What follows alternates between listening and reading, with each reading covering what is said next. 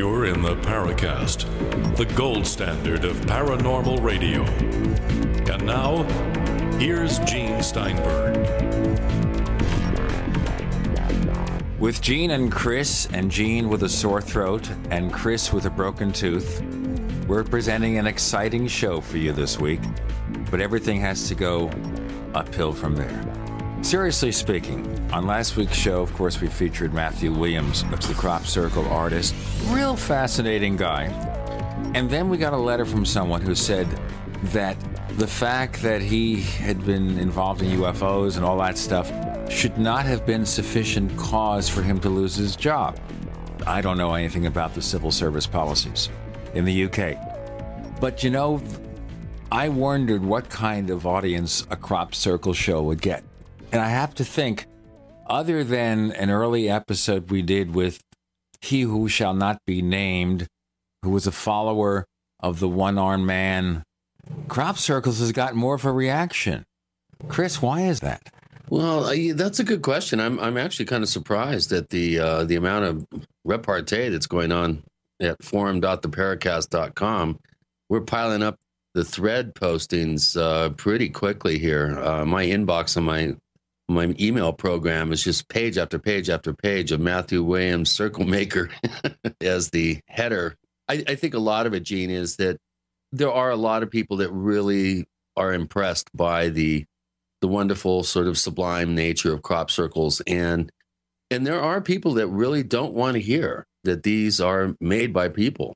And to have somebody come on who can demonstrate, at least partially to my satisfaction, that a majority of these formations, the more complicated, more beautiful ones, for instance, are man-made. This being the case, I think it's generated a lot of back and forth. And I've noticed that Matthew himself is now getting involved, answering questions directly there. It's great when we have our guests jump into the fray and get involved. And he's being very patient and answering questions very directly, which, I've got to tip my hat to him for that. And if you want to get involved out there, listeners, get online. It's forum.theparacast.com and sign up. Be looking forward to hearing your particular point of view on the great guests and interesting shows that we have here at the Paracast.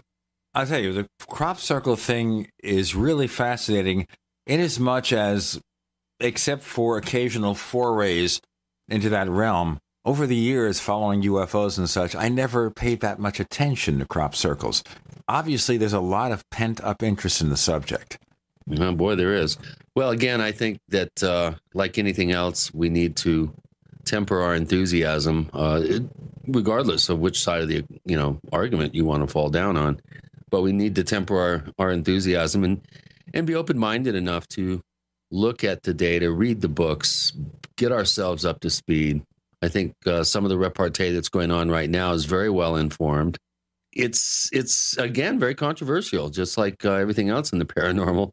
But this particular subject, I think, has really brought out quite a bit of interest here at the Paracast. So I'm looking forward to seeing where some of these lines of reasoning and arguments go, because it's been getting a little hot at times, and I think it's cooling off right now. But emotions are, I think people are emotionally involved in this subject, and it's not really that surprising that the thread is taking off to the degree that it has, I guess. What is good is, even though it's gotten hot and heavy, we don't have the personal attacks in the way we see it in other forums. I know sometimes it really gets crazy. I know when we had the forum that was set up because Art Bell discontinued his dark matter radio show at Sirius XM, satellite radio. A lot of frayed nerves, but, as we've mentioned before, the thing that bothers us most about it was the name issue. Right.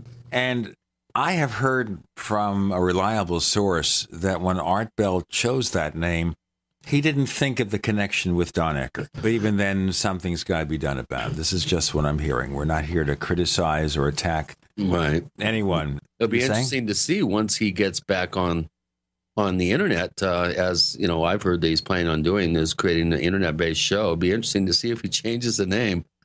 I think it would be much to his advantage to change the name myself. Let's just say that thought has been communicated. to his people. Everyone who is big in this business, they have people. I don't have people. People want to find me. They know where I am. They want to find Chris. They know where he is. But some people, they have people. Yeah, my people do lunch with your people.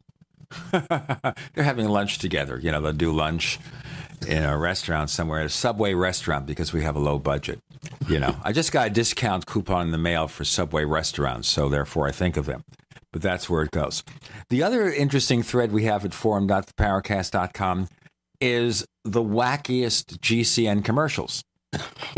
Now, understand, folks, that GCN has to make a buck. And, of course, they sell their services to the advertisers who are willing to pay. And it's really hard to get advertising these days. Let me tell you, having been trying to sell advertising myself, it's not easy. But what we have here in this thread is where people post what they think are the craziest products for sale. Now, actually, if you listen to radio commercials on all networks, the one underlying theme is that you have a problem that will be solved by them. Is the IRS after you? Do you need to cure yourself of some disease or prevent yourself from having some kind of problem where you go to the bathroom too often? There's a medicine for that. And the same thing is true with TV. It's not just, get this flashy new car. It's great. 0 down, sign and drive. Of course, you have to pay for the next 6 years, and about 3% of those who apply will qualify for sign and drive. But, the score. Point is here that advertising has to fill a need, and I think with radio you have a lot of trying to prevent disasters. So, for example, you want to avoid a financial meltdown. Invest in gold and silver. I won't comment on the pluses or minuses because I have no clue. But that's one way. Deal with disasters. If the world comes to an end, get survival seeds so you can plant new crops. Or you get, and we had them as an advertiser once, where they give you this collection of freeze-dried food and canned food. And you stick it in the closet, and in case the world ends or there's a natural disaster or something, you go to the closet and you have the food. You don't have to worry about being safe. It probably lasts for years that way, freeze-dried or canned. I think of freeze-dried, though, I think of the astronauts.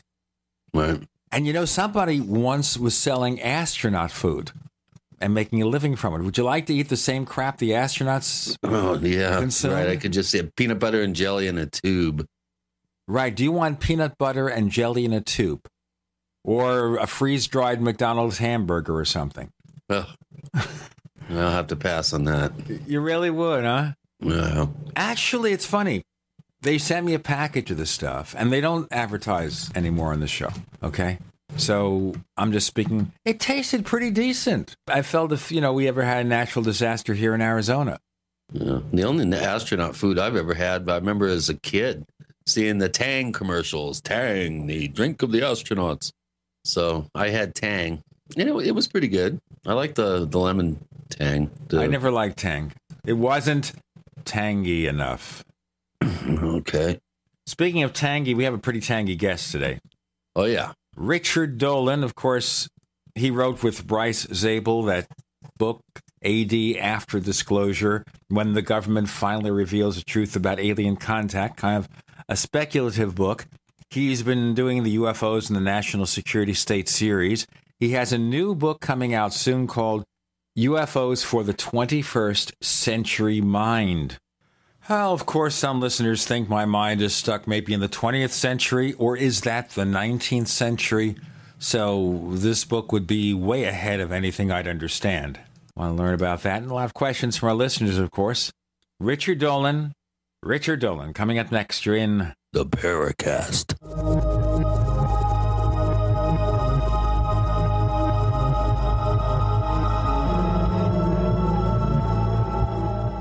Neighbors, are you tired of dealing with a slow web hosting provider? Well, check out A2 Hosting and their screaming fast Swift server platform. They even have SSDs that load pages 300% faster than the competition. Ready to give your site a speed boost? Well, tell you what, neighbors, head on over to a2hosting.com. That's A2, that's number 2, a2hosting.com. Check out their Prime hosting account. And get this, neighbors, they're even giving you an exclusive 25% off discount for all our listeners. 25%.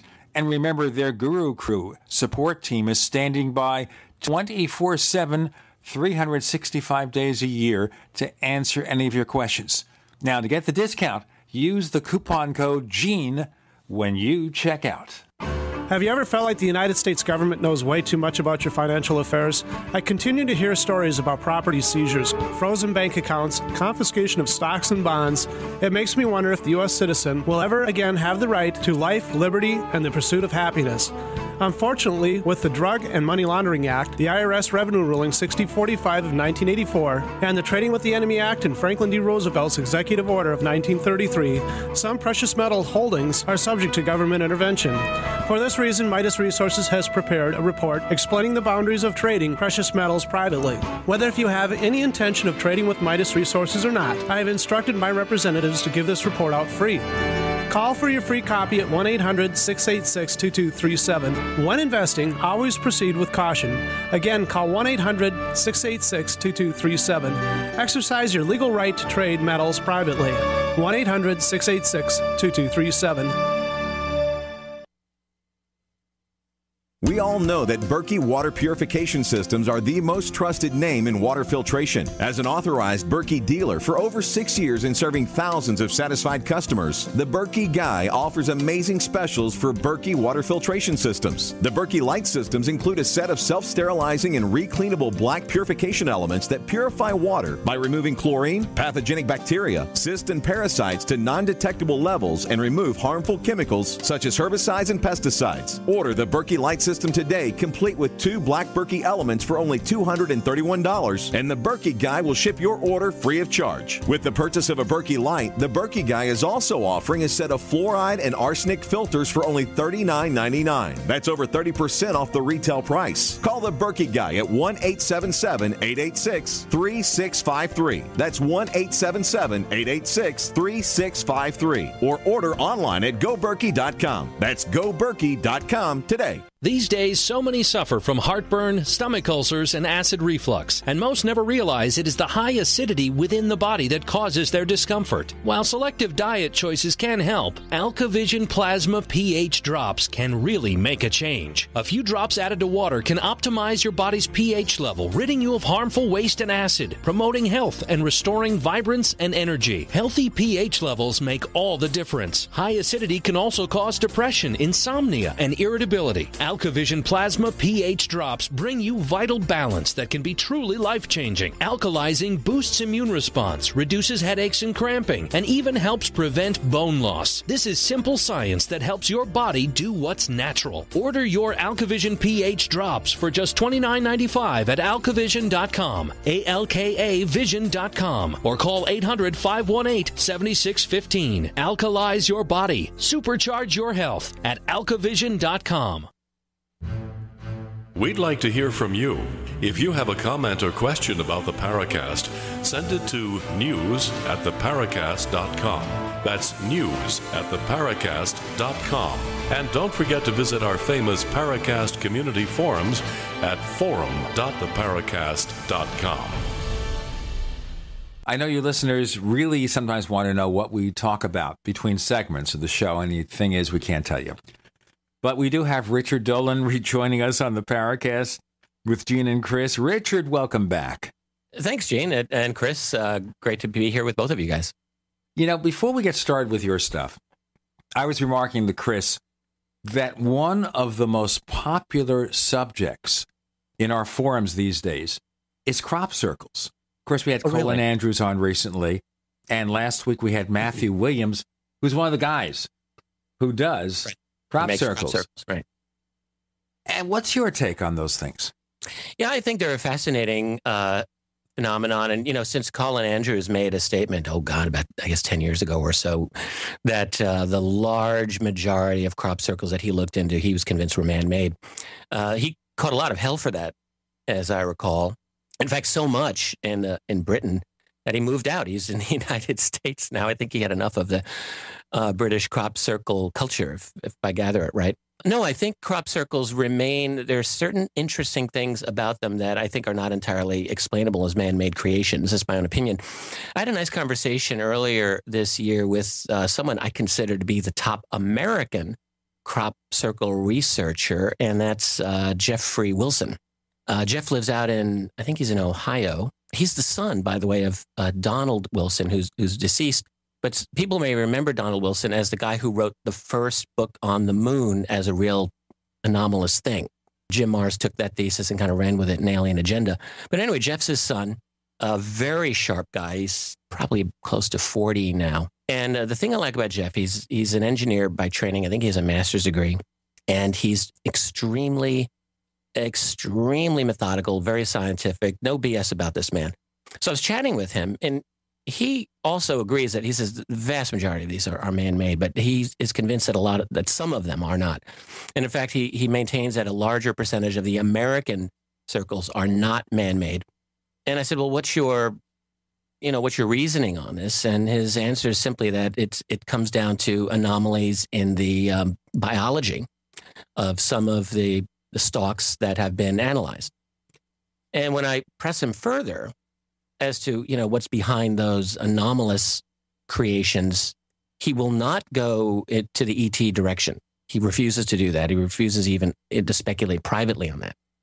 So I said, well, what are you talking about? Some kind of Earth vortex, Earth geomagnetism? And I think that's sometimes his opinion. But he maintains that there's a mystery to it. I certainly respect his analysis. I watched a couple of his lectures. He just blew my mind.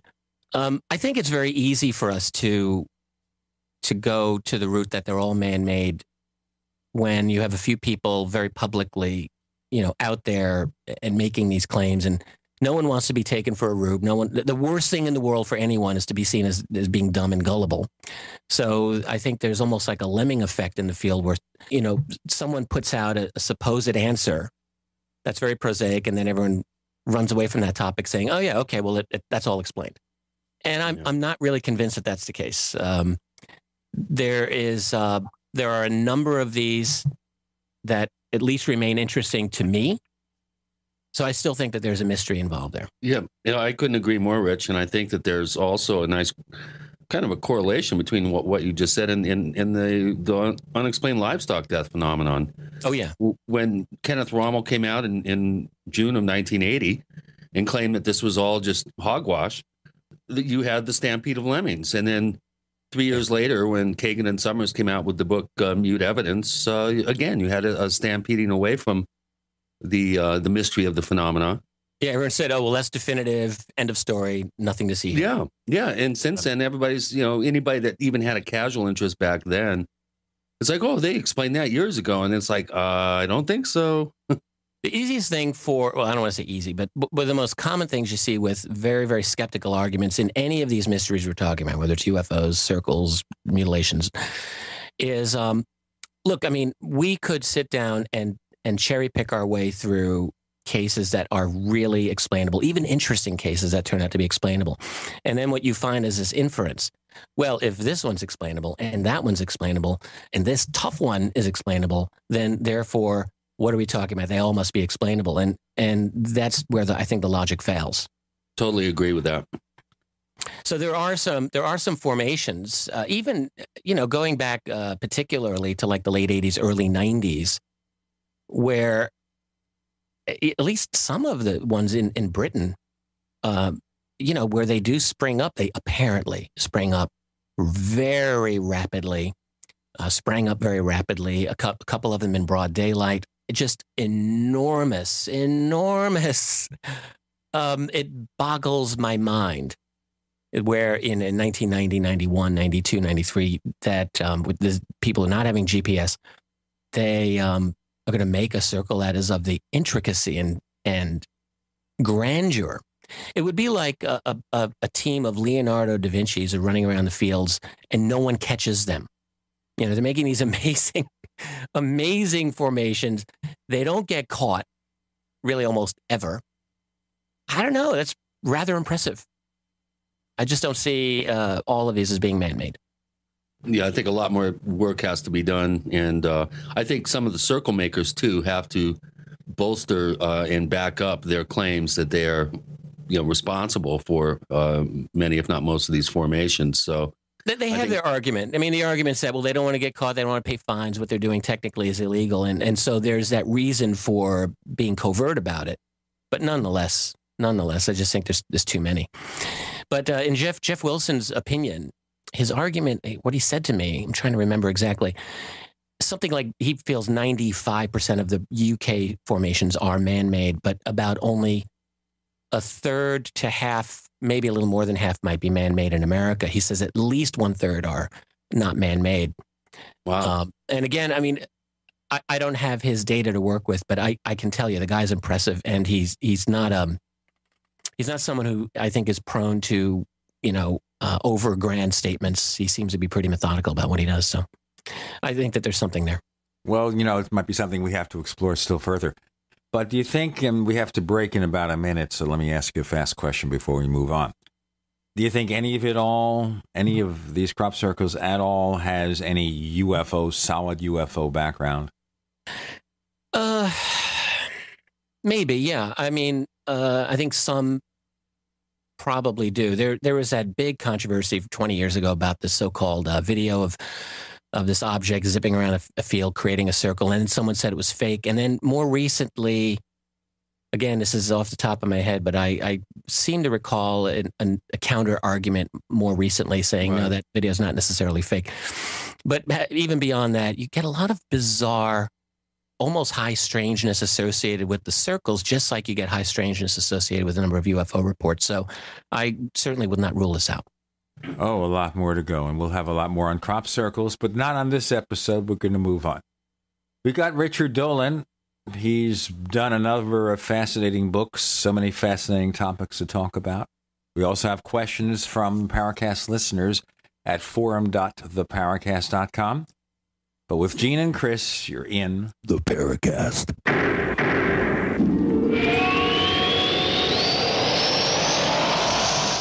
America's #1 source for independent talk radio for over a decade.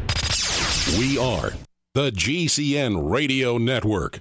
If you want to get your website online and you need reliable service, first-class service at the lowest possible price, there's only one place to go. Well, DreamHost has a special promotion with our show where they'll offer you unlimited disk space, unlimited bandwidth, one-click web apps such as WordPress, 24/7 support. You can save over $55. You want to know how? Go to dreamhost.com/radio, dreamhost.com/radio. First came Attack of the Rockoids, and it was a critically acclaimed success. And now there's The Coming of the Protectors. A former military intelligence man is contacted by a space woman in a dream that turns out to be a nightmare because evil forces on her distant planet are planning to conquer the Earth. This is gripping science fiction of the classic kind. Attack of the Rockoids and The Coming of the Protectors. Find out more at rockoids.com. That's Rockoids, ROCKOIDS.com. If you owe the IRS back taxes, listen carefully. Sweeping changes to IRS policies will help more people than ever eliminate their tax debts once and for all. And now I can help you reduce or eliminate your tax debts and end your tax nightmare. Hi, I'm Dan Pilla. I've helped thousands of people reduce and eliminate tax debts they couldn't pay. And after more than 30 years of experience dealing with the IRS, I can tell you there's no such thing as a hopeless tax case. And with the IRS's new policies, it's easier than ever to put your tax debt behind you once and for all. Call now at 800-346-6829 to learn how I can help you. You know your IRS debt will not go away by itself, but you don't have to live in fear anymore. Call 800-346-6829. Learn how I can help you eliminate wage and bank levies, release tax liens, and negotiate a settlement with the IRS that will put your tax nightmare behind you forever. Call 800-34-NO-TAX or go to taxhelponline.com. That's taxhelponline.com. What looks good under your Christmas tree and tastes even better? Big Berkey water filters. Yes, the gift of clean water. A gift that provides a great foundation for achieving good health in the lives of your loved ones. A Big Berkey water filter gives them protection from bacteria, heavy metals, chlorine, fluoride, pesticides and herbicides, VOCs, and more. And best of all, a Big Berkey water filter is a gift that lasts for many years with no additional investment. And that saves time and money in filter replacements that other water filters require, and are even powerful enough to purify treated, untreated, or even stagnant pond water. As always, all orders over $50 are shipped free, and GCN listeners get 5% off all ceramic filter systems. Order online at BigBerkeyWaterFilters.com, spelled Big, B-E-R-K-E-Y, waterfilters.com, or call 877-99-BERKEY. That's 877-99-BERKEY. Gift well this Christmas. Give a Big Berkey water filter. My name's Bruno. I'm 52 years old. I've tried different protein powders over the years, and they've all tasted pretty bad. I tried One World Whey and found it to be delicious. After 10 weeks on One World Whey, my wife commented, "You have more muscles and you're leaner than when you were 20 years old." My body has changed dramatically. I'm a cyclist. Normally I'll ride 2 days on and take 2 days off. After being on One World Whey, I rode 10 days in a row in over 100-degree heat, and then I'd take another 2 servings of One World Whey, and then work out at the gym for another hour and a half. I just couldn't believe these results. My normal muscle tightness and soreness after working out are virtually gone. Don't take my word for it. One World Whey comes in single servings. Just give it a try. For a health and taste sensation you'll love, call 888-988-3325. That's 888-988-3325. That's 888-988-3325. Or visit oneworldwhey.com. That's oneworld.com. This is Leslie Kane, and I'm with the Coalition for Freedom of Information, and you are listening to the Paracast. With Gene and Chris, we have Richard Dolan joining us this week. And it's been a little while since he's been on the Paracast, so I wanted to bring people up to date, especially because we have a lot of new listeners. Some new stations have added the Paracast and don't know about Richard Dolan. He tends to focus, or he has focused in the past, on the historical aspects of UFOs in relationship to the so-called national security state. Richard, what attracted you to go look into that area? And how has it become more relevant now that we know the NSA is really snooping on us? Yeah, well, UFOs are one of these topics where once you dive in, you find that it really is a reality shatterer in almost any way you look at it, whether it's the science, which in every way is a real challenge for us to understand. But it's always been the politics that has driven me. Even as a very young person, long before I was interested in UFOs, I've always been interested in politics. And that's really how I got into this field. And it's still my most engaging focus, although not solely. I got into the UFO field, it's been about 20 years now. And as I've said a number of times in interviews, I basically feel like I fell into UFOs in the early 90s. I was doing dissertation research on Harry Truman and the Cold War, the late 40s, early 50s.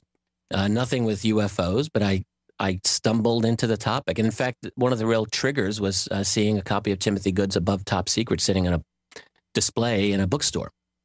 And it was the subtitle of that book that has always intrigued me, which was The Worldwide UFO Cover-Up. And I thought, wow, for real? Let's take a look. As many listeners who may be familiar with Tim Good know, it's a fine book. He did his best to put together documentary evidence showing that this is a real thing and that real political, high-level national security people around the world have taken it seriously. I was intrigued, and immediately this idea of what I've since called cultural schizophrenia, so it really hit home with me in the sense that we have two versions of truth, what I often call official truth, that is the truth you're supposed to believe, and then unofficial truth, which is the stuff that people actually believe.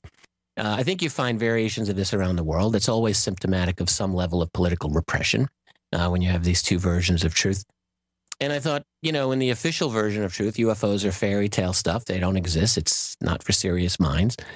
And then what you find when you dig a little bit deeper and then a little deeper is you find actually very brilliant and well plugged in, well connected, high level national security people. Guess what? They have been taking it seriously. So I thought, well, what's the reason for this disconnect? There's obviously something there. And that's been the main focus that I've had, the main driving interest that's kept me going all these years. And I think it's more relevant now than ever. I think it's impossible or at least very superficial for someone to study UFOs independently of the politics. You can do it. You can spend your whole life focusing on whether it's abductions or whether it's on analyzing sightings and studying propulsion. But to me, without looking at the politics, we're really missing a huge part of what makes this topic so important. I maintain that the origins of UFO secrecy have played an enormous role in the creation of what we might call a black budget culture here in the United States and now worldwide.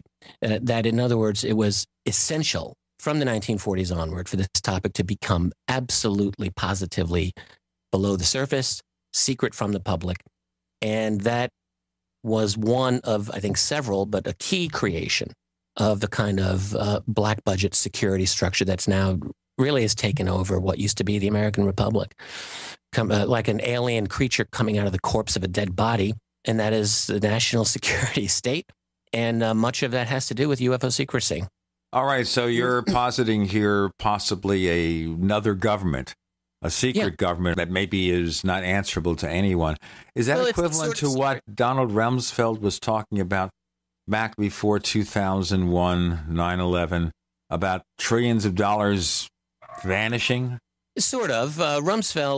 Rumsfeld's statement just prior to 9/11, he made a couple of these statements, actually, one in July before Congress and then one on September 10th, more publicly, about 2.6 and then $2.3 trillion that was unaccounted for, unaccounted for transactions, I think he said. You know, we have to remember when he made that statement, this is in 2001, the Bush administration was brand new. So for Rumsfeld, basically that was an implicit criticism of the Clinton administration, essentially saying he'd inherited this mess in the Pentagon.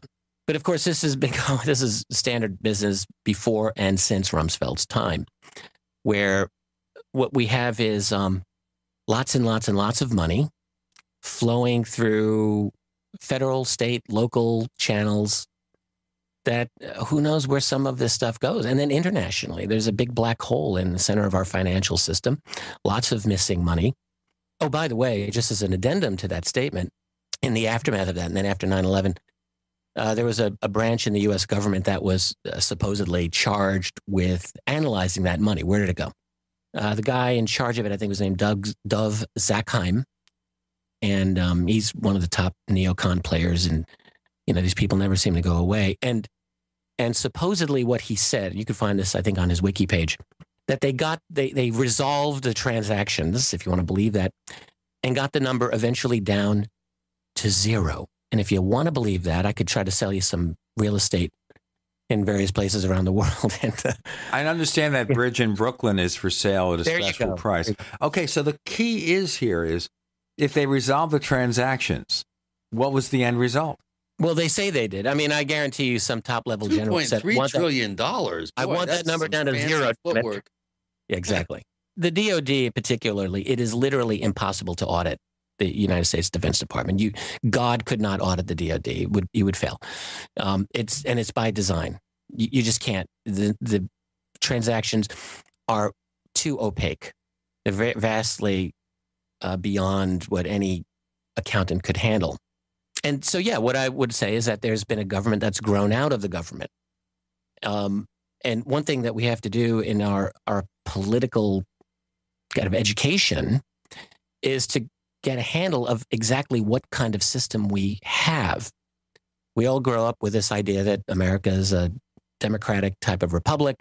We elect our officials. We don't like them. We throw the bums out and all of that. But that's really not our system. That's not what we have. And this is relevant for the UFO phenomenon, because think about it. Go back through UFO history, go back to the 1950s and 60s, when the leading civilian organization for UFOs, which is called NICAP, back in those days, what was their big issue? They tried to get open congressional hearings on UFOs. on the assumption that, logical assumption really, that Congress is the appropriate voice of the American people, and that it's through Congress that we want to get forward motion and resolve any kind of secrecy issues. And of course, that never they never succeeded in that. There was hearings. I think Gerald Ford was partly responsible for the hearings that resulted in the Condon Committee, which ended up being essentially a whitewash, and that kind of killed NICAP. Yeah, well, there was their hearing in 1966 for one day called the O'Brien hearings. That was pretty inconsequential. And then you had hearings in 1968, and then you had the so-called Condon Committee report. These were all whitewashes by and large. But what's happened is that even during that time, and certainly since that time, we've developed a different kind of a system, and it's hard to put your finger on it because it's international. It's not really the old-fashioned American republic. I mean, we're in a completely integrated world, and when we talk about the president, I think people implicitly realize that presidents aren't elected so much as selected, and so who's doing the selecting? And, we're getting into financial entities that are global. They're not national. And look, if you've got billions and billions and even trillions of dollars to play with, you're not going to let something as important as the U.S. government go to some random vote of the people. You're going to control that entity. You're going to control its military. You'd be an idiot. Well, and we have to think, what kind of power does a president even have anymore? Richard Dolan joins Gene and Chris. You're in the Paracast.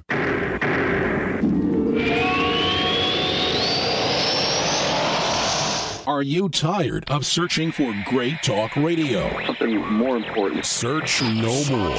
We are the GCN Radio Network. Is there a secret UFO agenda? Do strange creatures from the darkest corners of the mind roam the earth? Is there evidence for mind control, time travel, or devious government conspiracies? Find out the inside scoop on the latest conspiracies, paranormal activity, and Freudian phenomena when you subscribe to Tim Beckley's Conspiracy Journal. It's jam-packed with stories, special book and DVD promotions, and the best news, it's absolutely free, sent right to your mailbox. Plus, a bonus free email newsletter sent out every Friday. Simply send an email with your name and address to Mr. UFO at webtv.net. That's Mr. UFO at webtv.net. Find out what they don't want you to know. Are you frustrated with your current job? Not making the type of money that you know you are worth? Is it time for a change? Maybe it's time you considered starting your own home-based business. Autopilot Marketing has helped thousands of people just like you get started working from home. Whether it's an extra $250 to $500 per month part-time or a six-figure full-time income, anything is possible. You don't need any special skills or experience. Anyone can succeed with Autopilot Marketing. Take our free video tour and find out if this opportunity is right for you. Go to income16.com now. That's income16.com. Take our free video tour today and start earning money as early as next week. Go to income16.com. That's income16.com.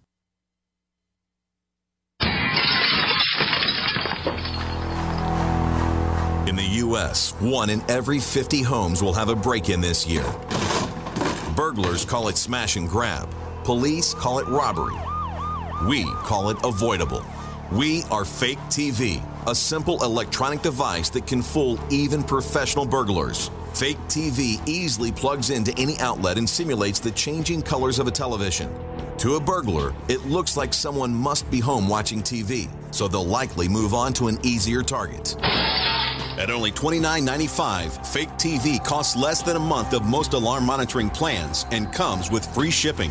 Order your Fake TV by calling 877-5-FAKE-TV or go to faketv.com. That's 877-532-5388 or faketv.com.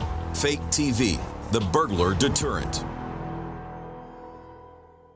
A little over a year ago, I began to do a lot of research into why, even if I had a pretty good-sized meal, that I was still starving. And my research led me to a well-known fact that most of the soils that we grow our crops on here in the United States and across the industrialized world are almost completely depleted of almost all of the key minerals and trace elements that our bodies need to rebuild themselves, fight off cancer, and be healthy. I then searched out the best vitamin and mineral company out there and discovered Youngevity. The Youngevity products are designed to give you the real nutrition you need, and once you've got that, you don't have to eat as much to be satisfied. I've lost 37 pounds in 2 months, simply getting the vitamins and minerals I need. Check it out for yourself. It's incredible. Go to InfoWarsTeam.com today and order your first canister of Beyond Tangy Tangerine Complete Multivitamin Mineral Complex Dietary Supplement. That's InfoWarsTeam.com.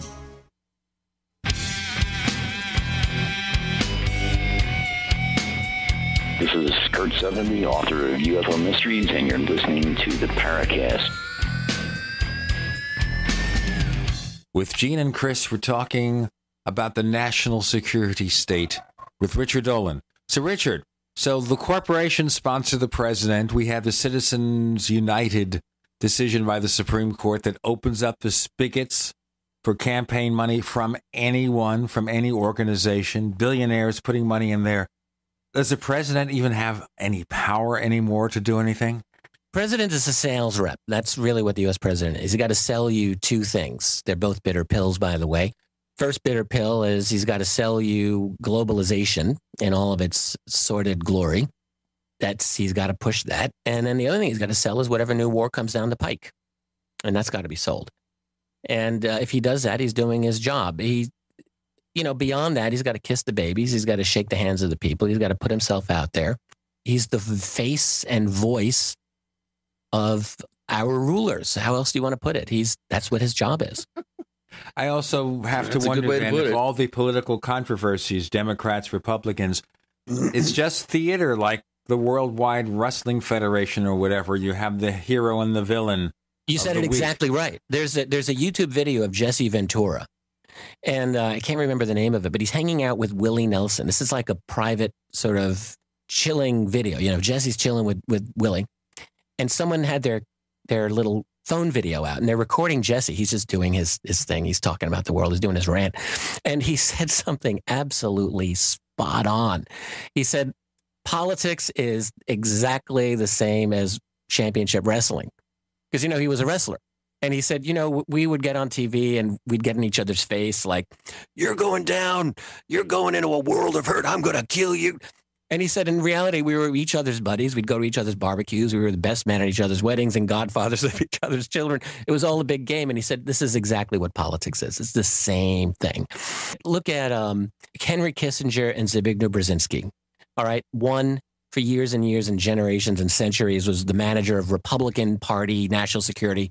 And the other is the manager of Democrat policy for national security. And who are they? They're both the same guy. They're both proteges of David Rockefeller. They're both in the exact same little club. There's not one iota of difference in their national security direction. And yet each really has been the doyen, the godfather of each of those parties. Now they're both very old and obviously successors will take over, but it's the same thing. When you get down to the major issues, there really are no significant differences. And the reason this is important, by the way, for the UFO phenomenon, this is why I wanted to bring this up, is because when you're getting into understanding UFO secrecy, when you're trying to right the wrong, this great disconnect of this most incredible mystery that's affecting millions of people who deal with it silently, who deal with it in an atomized way without public engagement, really, you think, well, our government is the proper tool for us to correct this, right? But that only works if you go on the predicate that our government is one that is responsive to people, it's a democratic government. What if you're in a fascist society and you've got this phenomenon? How do you deal with it then? I don't know how we really want to define fascism today as opposed to the 1930s, but whatever we have developed today in the United States, it's not freedom, it's not democracy.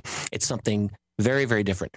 So it does matter what your political system is when you're dealing with this phenomenon, if you're going to try to make forward change and try to right that wrong of secrecy. Well, you also have to wonder here, if you do have this other government, the secret government, managing the UFO secret, whatever it may be, what are they doing in public to misdirect us? Maybe a lot of what we see in terms of UFOs, and that could include abductions, is misdirection, mind control, etc. Absolutely. What's not hidden is hidden in plain sight through obfuscation, through just outright denials and lies, and then through distraction and spin. All of these are really key. I mean, we live in a society where, think about this. For myself, and also for you guys, I study this topic every single day. I think about the UFO phenomenon every single day. And I have a very good education to do it. I'm lucky. I'm kind of fanatically dedicated and determined. So as far as anyone that I know personally, I'm in one of the best positions to try to do my best to figure this out and make some progress. And it's hard for me. It's very hard for me. I'm sure it's hard for you guys. And so think about, for 99+% of the rest of the people who don't really have all that education, who don't have the desire, who don't really want to fight the machine the way I do, who they want to live their lives. They got their jobs, they got their family, they got their kids, and then they come home from work and they put some TV on and they veg out a little bit and they have a beer. There's no opportunity, realistically, for most of these people ever to get past the fog of disinformation and distraction so that they can actually focus on this incredible topic. I think it's the most fascinating mystery of our time. How are they going to do it? Basically, the answer is they won't do it. Yeah. So you've got a very small number of people who have the resources and the time and the desire to do this. And what happens is a lot of people who get very heavily involved, maybe they only have average resources, so their job goes by the wayside, and they almost can literally starve to death. I mean, there are some famous people in the UFO field who died in poverty, and I think Richard Hall is one of them. Richard Hall, John Keel. Right. I myself, listen, I'll just tell you, I have struggled for the last 15 plus years. I've made a conscious sacrifice. I could have gone off and made good money and did some kind of corporate job, sell myself to Xerox or whatever. I actually thought about this 20 years ago at the beginning of my my transformation out of academia. I thought, well, because I'd grown up thinking, well, I'm going to be a professor. I'll teach history at some nice university. And then I decided, no, it's not going to happen. And it was a hard moment in my life, I'll tell you. And for about 5 minutes, I thought, do I want to go to Xerox? Xerox is big in Rochester, here where I live. And then the thought was, I'd rather slit my wrists and jump off of the building. I couldn't do it. I literally am incapable of that kind of a life. So what I did is I've thrown myself into this and struggled. I won't lie to you. It's very hard. I'm trying to figure out a way now to make at least enough of a living so that I can do this full time and devote myself to it. And I got a couple of kids to support. I have a life here, and it's not easy, but I am throwing my life onto the altar of this topic, and that's just how it is. All right. Boy, so if we penetrate the government secrecy, the secret government, what do you think sits there? Is it just UFOs or spaceships? They know the secret, they're exploiting it, whatever? I think that there are intelligences, I've taken to calling them others. Are they extraterrestrial? I think that I'd see no reason why they cannot be extraterrestrial. I think that there's very good reason to consider that quite seriously, even now. And I think ET hypothesis sometimes goes out of favor, but not with me. I think that there's absolutely a reason why they can be from another planet. There may be more interesting and scientifically out there solutions to this.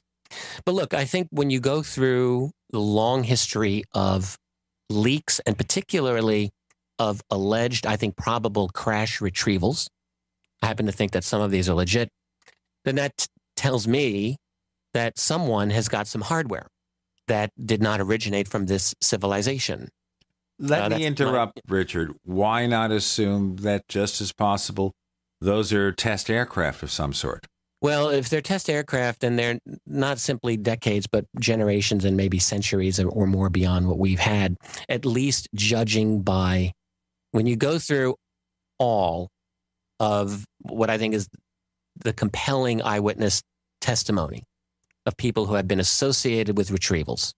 You come again and again and again to stories of non-human bodies that have been associated with those retrievals.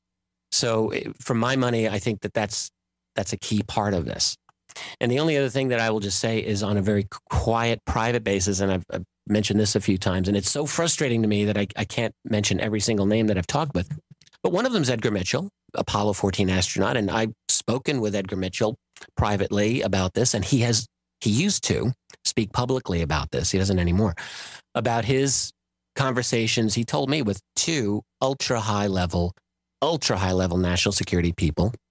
And look, when you're a moonwalking astronaut who's not going to want to be your buddy, so he can basically talk to pretty much anyone, who told him explicitly, he said, of deeply secret clandestine compartmented programs that are charged with holding and studying alien technology and bodies. And that doesn't mean simply because Edgar Mitchell says it that it's gospel, but look, he was in his right mind. He hadn't lost it. I believe him. I think it's true. And I've had similar conversations with a handful of other well-placed individuals that have given me reason to think this is true. So if you've got exotic technology not from here, if you've got bodies that are clearly not human, then what are we dealing with? We're dealing with something that's not us, that's from some other place or some other dimension or whatever. We're continuing this week on the show with Richard Dolan joining Gene and Chris. You're in the Paracast.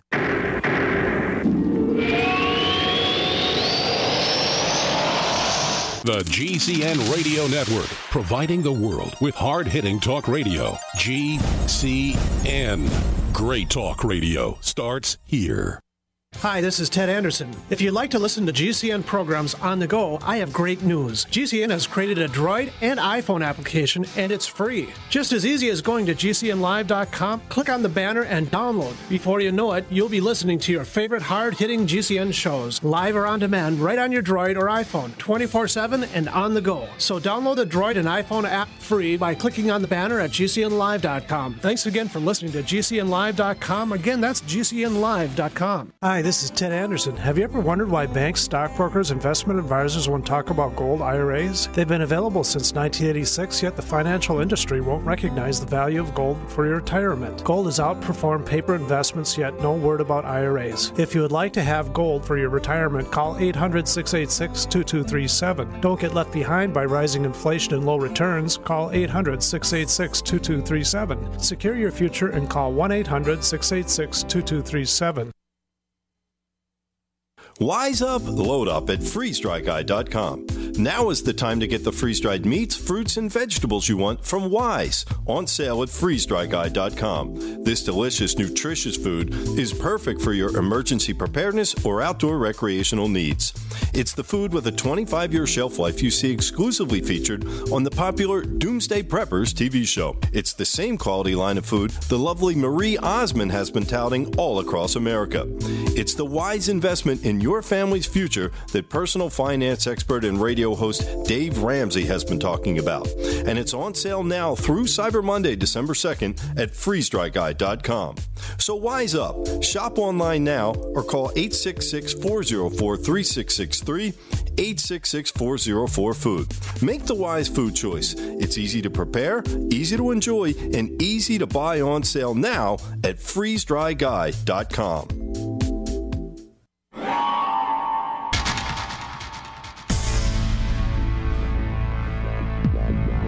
Welcome back to the Paracast, the gold standard of paranormal radio. And now, here's Gene Steinberg.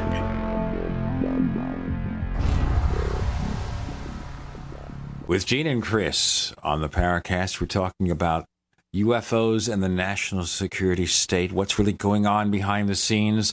Is there a secret government? Is the president just a well-placed puppet? Are all the political disputes, Republicans, Democrats, the middle, the extremes, just theater? Chris, you had a question of Richard Dolan? I did. And this goes back to, the previous segment when we were discussing Edgar Mitchell and him confiding in you. And one story that I heard, and it just popped back into my mind here listening to you, was something about a big glass sphere that he saw on the moon, and all references to that have been excised. Do you know if they brought that back, or has he ever mentioned that to you? He never spoke to me about that. No, I don't really know what to say about that. So you're familiar with the? I've heard. I don't know the source of NASA. I think there was some NASA radio chatter or something that mentioned it when they were there, when they first arrived, if I remember correctly, and then all references to this obviously manufactured object, if it's real, all references have been excised. I did come across this in passing. I feel like I should dive into that a little more in some detail and find the exact source of it. It's intriguing. I will add, I think that there are some stories that I tend to credit about the moon, about anomalies on the moon. I'll tell you one that just came to me personally. This is something I mentioned once or twice before. This is a conversation I had a number of years ago with Russell Targ, who many will know is one of the top chief scientists involved in remote viewing for Stanford Research Institute back in the 70s and 80s. So he's been a guest on the show. Yeah, so here's one thing Russell Targ told me. I don't know if he's mentioned this publicly. I've mentioned it publicly a few times. I had a long conversation with him on one occasion. And he said to me, Richard, back, I think he said in the early mid-'80s, he said, I was charged for a while to train remote viewers at Fort Meade, Maryland, whose job was to remote view the far side of the moon. And then there was a long pause, and I very innocently put out, well, why would they do that, Russell? He said, why do you think? And there was another pause, and I said, oh, I don't know, were they looking for E.T.? And he said, yes, they were looking for E.T. And that's exactly what he said to me. And I said, I asked him, well, did they find E.T.? And he said, well, I don't know. That wasn't part of my job. So whether he knew or not, I don't know.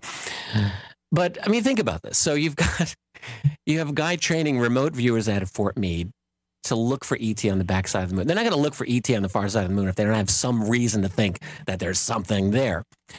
There's another story. This was actually in Tim Good's Above Top Secret. And this is something I spoke to Tim about personally. And this is a story about Neil Armstrong. A lot of people have heard this. Tim Good had a very close friend, a person who I think is since deceased, a very close friend of Timothy's, who he trusted implicitly, he said. And this woman was at a gathering, like a kind of a function where Neil Armstrong was present. I mean, and think about Neil Armstrong.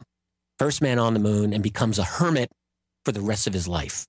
Most famous man in the world when he does what he does. And then he comes back and goodbye, Neil Armstrong. It's like, you know. Well, not quite. The first thing he did was he went down to South America and went spelunking looking for a Taos gold, I think. Oh, well, okay. And after that, nothing. After Neil that, Armstrong he disappeared. goes away. But she was at a function where he was and eavesdropped. So she's standing like 10 feet away, apparently. And according to what she told Tim Good, and he wrote about this in Above Top Secret, she hears this doctor or professor talking with Neil Armstrong. And the guy says, so what really happened on the moon? You know, this is the kind of question everyone would love to be a fly on the wall for. And according to what she said, she heard Neil Armstrong talking about these other craft that were there. He used the word menacing and essentially said to this guy, look, they were there and we have no way of dealing with them, essentially, is what she heard him say. Is it true? Well, you know, you can take it for what it's worth. Tim Good believed her, and he believed her enough that he put it in his book. This is the problem with our field. We're dealing with more than simply a scientific matter. I would that it were that simple. We're dealing with a matter where a door has been slammed in our face, where we know that there's this great mystery, and we're trying to get it data that should be available for public to be able to study and analyze, and it is not available. It has been unavailable since the beginning. And that's a handicap, and that's unfortunate. And it's easy for skeptics and people who oppose us to say, well, you're putting out information it's not testable, it's not provable, it's therefore not scientific. Yeah, that's true, but that doesn't change the situation. It doesn't change the fact that we are being stopped in our tracks. It doesn't change the situation that we're dealing with a kind of a government that is not open, where information does not just flow freely the way that we would like to believe it does.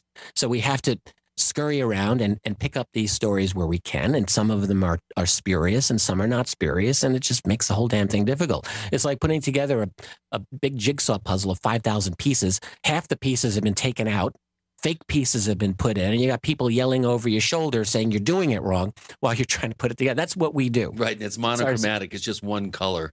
Yeah, right. Well, the hardest thing here is, how do you do anything about it? If you have an entrenched government system that runs everything behind the scenes, and everything you see in public is just for show. If the real stuff is going on behind the scenes, it would almost require a revolution to stop it, wouldn't it? Absolutely. That's my conclusion. I've felt this way for years. And I think that something like that is happening. We're in the most dramatically transformative period that anyone can conceive of throughout any of human history. And that's saying a lot. We're developing a global system, on the one hand, that is basically foreshadowing a global police state. But on the other hand, there are tools that ordinary people have gotten that we could not dream of even 20 years ago. So we have got this global communication system in place, but more than that, we're developing ways of ferreting out information that really were not feasible, like Edward Snowden and like WikiLeaks. In other words, the ability, and Chelsea Manning and all of these people who are pulling data, digital data, out of classified repositories where it's illegal for them to do so, but they don't care. That's not stopping them. And that's part of our world now. So I think what's happening is that increasingly we're going to see more of this. We're going to see more examples of basically a kind of a worldwide nonviolent guerrilla movement that is fighting on behalf of truth and even justice, let us say. And it's a battle. It's a war. And I don't think we're going to be in the same place in 20 years where we are now. We're going to have new technologies, new capabilities. There'll be new capabilities on the other side of the fence too. But I think we're in a very a situation of flux, one that's inherently unstable. And I would never rule out that this is hopeless. I mean, I would never say this is hopeless. I would never rule out that we have a real chance for a breakthrough. We haven't had it yet, but we may. All right, if we have some outside force responsible for UFOs, say they are aliens, say they are landing here, say we have guilty knowledge of them inside the dark corners of governments. Sure. Okay, are we talking to them, or is there the danger, always danger, that they will decide to take matters into their own hands, stage a mass landing, and then it's all over?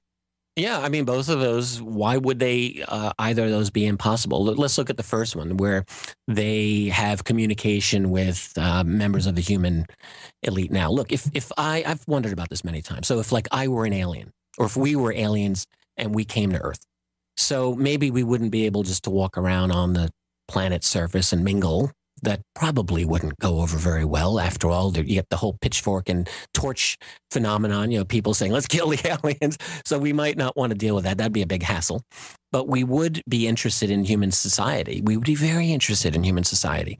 Look, humans are transforming themselves so dramatically in this last century. Look where we've come from. Look where we are going. I'll tell you where we're going, but first we've got to do this break. Richard Dolan joins Gene and Chris. With Gene and Chris, you're in the Paracast.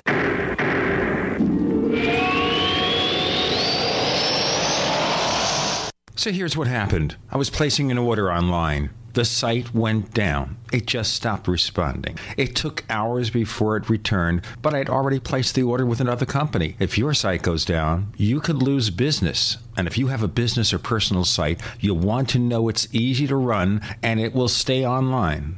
At iWeb, your site is hosted on one of the most reliable networks in the world. Check it out. iWeb.com. That's iWeb.com. First came Attack of the Rockoids, and it was a critically acclaimed success. And now there's The Coming of the Protectors. A former military intelligence man is contacted by a space woman in a dream that turns out to be a nightmare because evil forces on our distant planet are planning to conquer the Earth. This is gripping science fiction of the classic kind. Attack of the Rockoids and The Coming of the Protectors. Find out more at rockoids.com. That's rockoids, ROCKOIDS.com. Do you know how much the dollar has lost in its value against other currencies in the last 90 days? Ever think about how inflation will change your life, your savings, your retirement plans? Remember inflation in Zimbabwe, Argentina, the Weimar Republic? Put another way, who cares if your investments go up 10%, but you lose 40% of your purchasing power? Gold is the only monetary asset as no one else's liability. Gold still buys the same amount of stuff it always did. Gold does not require trust in a third party. You can possess it in your hand. You can take it with you. Gold is real money. Gold is honest money. My name is Daniel Larson from Midas Resources. To find out how you can protect your savings and roll over your IRA funds into precious metals accounts, please call me at 800-686-2237, extension 134. That's 800-686-2237, extension 134. 800-686-2237, extension 134. Shop in your underwear. Get prepared in your pajamas. Get food for camping from the comfort of your own bed. Whatever you do, get in on Freeze Dry Guy's Bean Blowout Sale. There's no better bargain on beans. Dehydrated small red chili beans, pinto beans, and baby lima beans. With a super long shelf life, these healthy beans are a big-time score for emergency preparedness or outdoor activities. Bean Blowout cases of 6 number 10 cans for just $97. Only $97 plus free shipping. No need to gas up and go. Shop online now at freezedryguy.com or call 866-404-3663, 866-404-FOOD. This super sale runs now all the way through Cyber Monday, December 2nd, while supplies last. Freeze Dry Guys, beans, they're good for your heart. The more you buy now, the more you feel smart. On sale only at freezedryguy.com. It's that time of year again, and you know what that means. Cold and flu season. But don't worry, herbalhealer.com has you and your loved ones covered with our safe and natural products. Cold and flu fighters like beta-glucans, olive leaf antiviral capsules, grapefruit seed extract, HHA 4-herb capsules, elderberry power, and respirate. And don't forget about Oregacillin for the lungs, normally $34.95, on sale now for only $25. Vitamin D3 120-count soft gels, only $9. Whole body and homeopathic detoxes for the lungs, kidneys, liver, lymph, and brain, normally $26.95, now just $20. Herbalhealer.com also offers correspondence courses to teach you how to handle your health naturally. And as always, new customers get a free 128-page catalog with your order. Visit herbalhealer.com and click the Winter Specials button to save on our natural cold and flu fighting products. Herbalhealer.com, healing the world with nature, one person at a time, since 1988. We'd like to hear from you. If you have a comment or question about the Paracast, send it to news@theparacast.com. That's news@theparacast.com. And don't forget to visit our famous Paracast community forums at forum.theparacast.com. On the Paracast with Gene and Chris, Richard Dolan joins us. Among his books, 2 volumes of UFOs in the National Security State. And before we go on, there's a volume 3 coming somewhere. What's happening with it? I'll tell you what I've got going on. So I have 2 volumes of history, UFOs in the National Security State. One is 500 pages, one is 600 pages.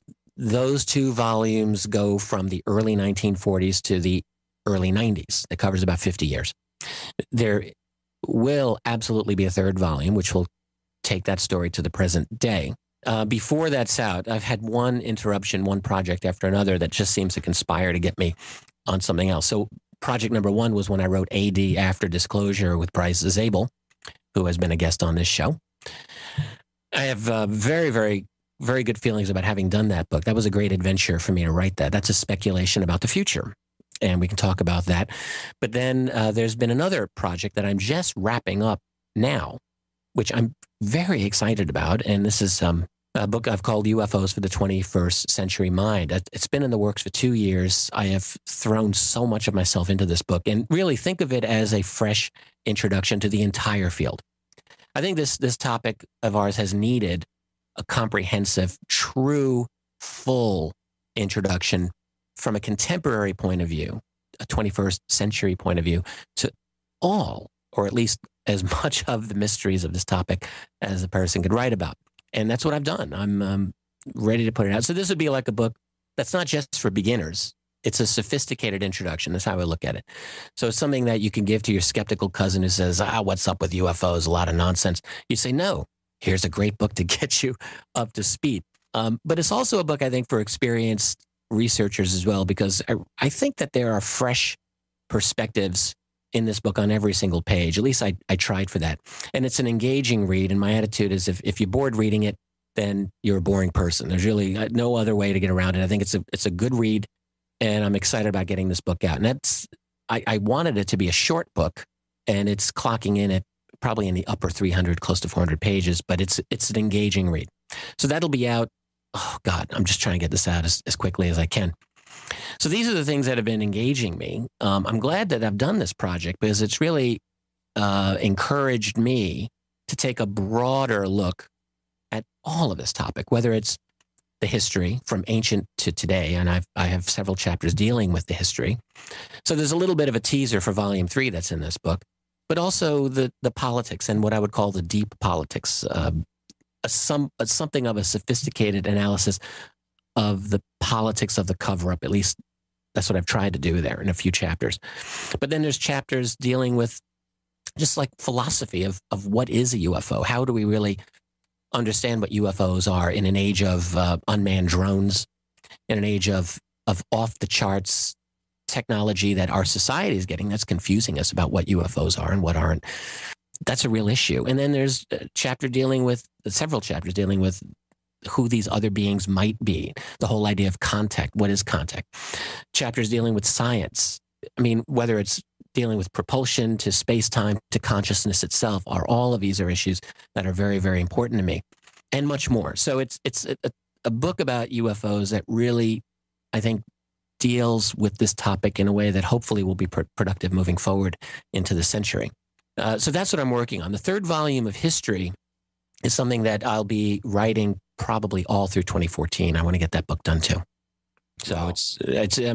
I'm working. Plus the other thing that I'm doing, this has been a very big part of my year, and it's going to be a very big part of next year, is that I've really been expanding my own publishing company, which I've renamed to Richard Dolan Press. It's no longer Keyhole Publishing. And I've been publishing books by some really stellar authors this year and going into next year also. I'm very, very glad to be doing this. It's all as a way for me to find a method of contributing to this field, helping others contribute to the field, and finding a way so that I can delve into this topic full time and not have to distract myself with a day job. So the publishing company becomes your day job. Yes, exactly. The publishing company and this topic, all of it's rolled into one. I might have to send you some book proposals. Do it. Yeah, me too. I get them frequently now. And I've got a bunch of books that I'm working on right now for other authors. One of which I was just fascinated because an article came out that's on exactly this topic, which has to do with Russian/Soviet USOs. Just turns out, supposedly, I just read the article. I haven't seen a detailed source on this, but I'm told that the Russian Navy has declassified a number of their reports on submerged, unknown submersible objects, USOs. And it so happens that I'm publishing a book in the next few months by Paul Stonehill and Philip Mantle. They've worked together in the past. Oh boy. On Russian That's a good pairing. Yeah, so absolutely. On Russian USOs. And a lot of the themes that I read about in this new press release are exactly what they're dealing with in detail. It's a fascinating book. So, I mean, I feel like one of the luckiest people I know. I've finding a way to do this full time, engaging myself in this topic, dealing with fascinating authors who have just incredible things to say. It adds to my knowledge and hopefully I'm able to contribute to their success and get their information out there. That sounds great. That's what I do. That's my life these days. Yeah, well, that's good. Moving forward and being part of the solution as opposed to being a logjam.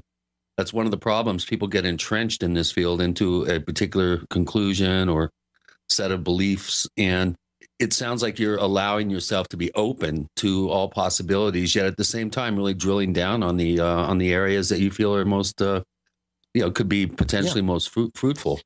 Well, I love what I do. I'm 51 years old now, and so I'm not a young kid in the field anymore. I'm not so old that I have no energy left. I feel like I'm at the perfect period in my life to be doing all of this. And one of the important things is to remind myself not to turn my brain into concrete and not to, you know what I mean? To have a conclusion for all time and say, this is what it is. Yeah.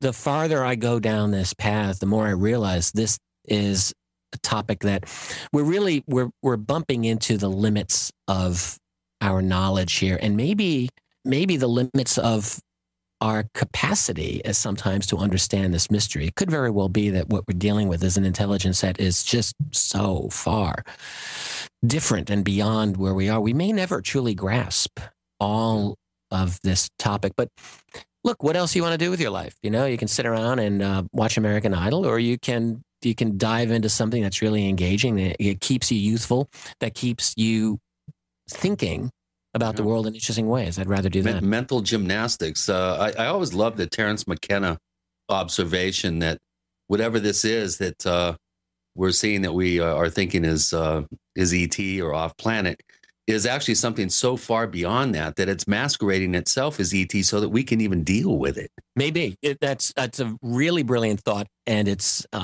is something that Jacques Vallée, I think, put out there years before as well. And I think there's a lot to the idea. John Keel also put out ideas of that nature when he talked of ultra-terrestrials. Sure. We've got Richard Dolan joining us this week. With Gene and Chris, you're in the Paracast.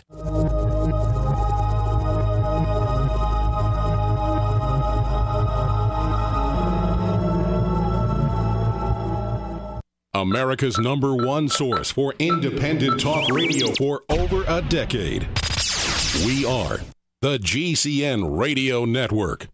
Graphic Converter is the image manipulation tool for the rest of us. It does not use any database. You get full control of all your files. Want to view the images of a folder? Drag it into Graphic Converter, and a powerful browser opens up to show your image files. You could use it for slideshows. You could use it to import images from digital cameras or from scanners. Need to do some image editing? You can do that too in Graphic Converter. Also print catalogs. Convert from so many formats I can't even list them. Download now to see if Graphic Converter is good for you, like 1.5 million other users. Guess what? You could save money when you buy Graphic Converter. Use the coupon code Night Owl. Use the coupon code Night Owl to get a special price for Graphic Converter. Go to lemkesoft.com. That's LEMKE soft.com. lemkesoft.com. LEMKE soft.com.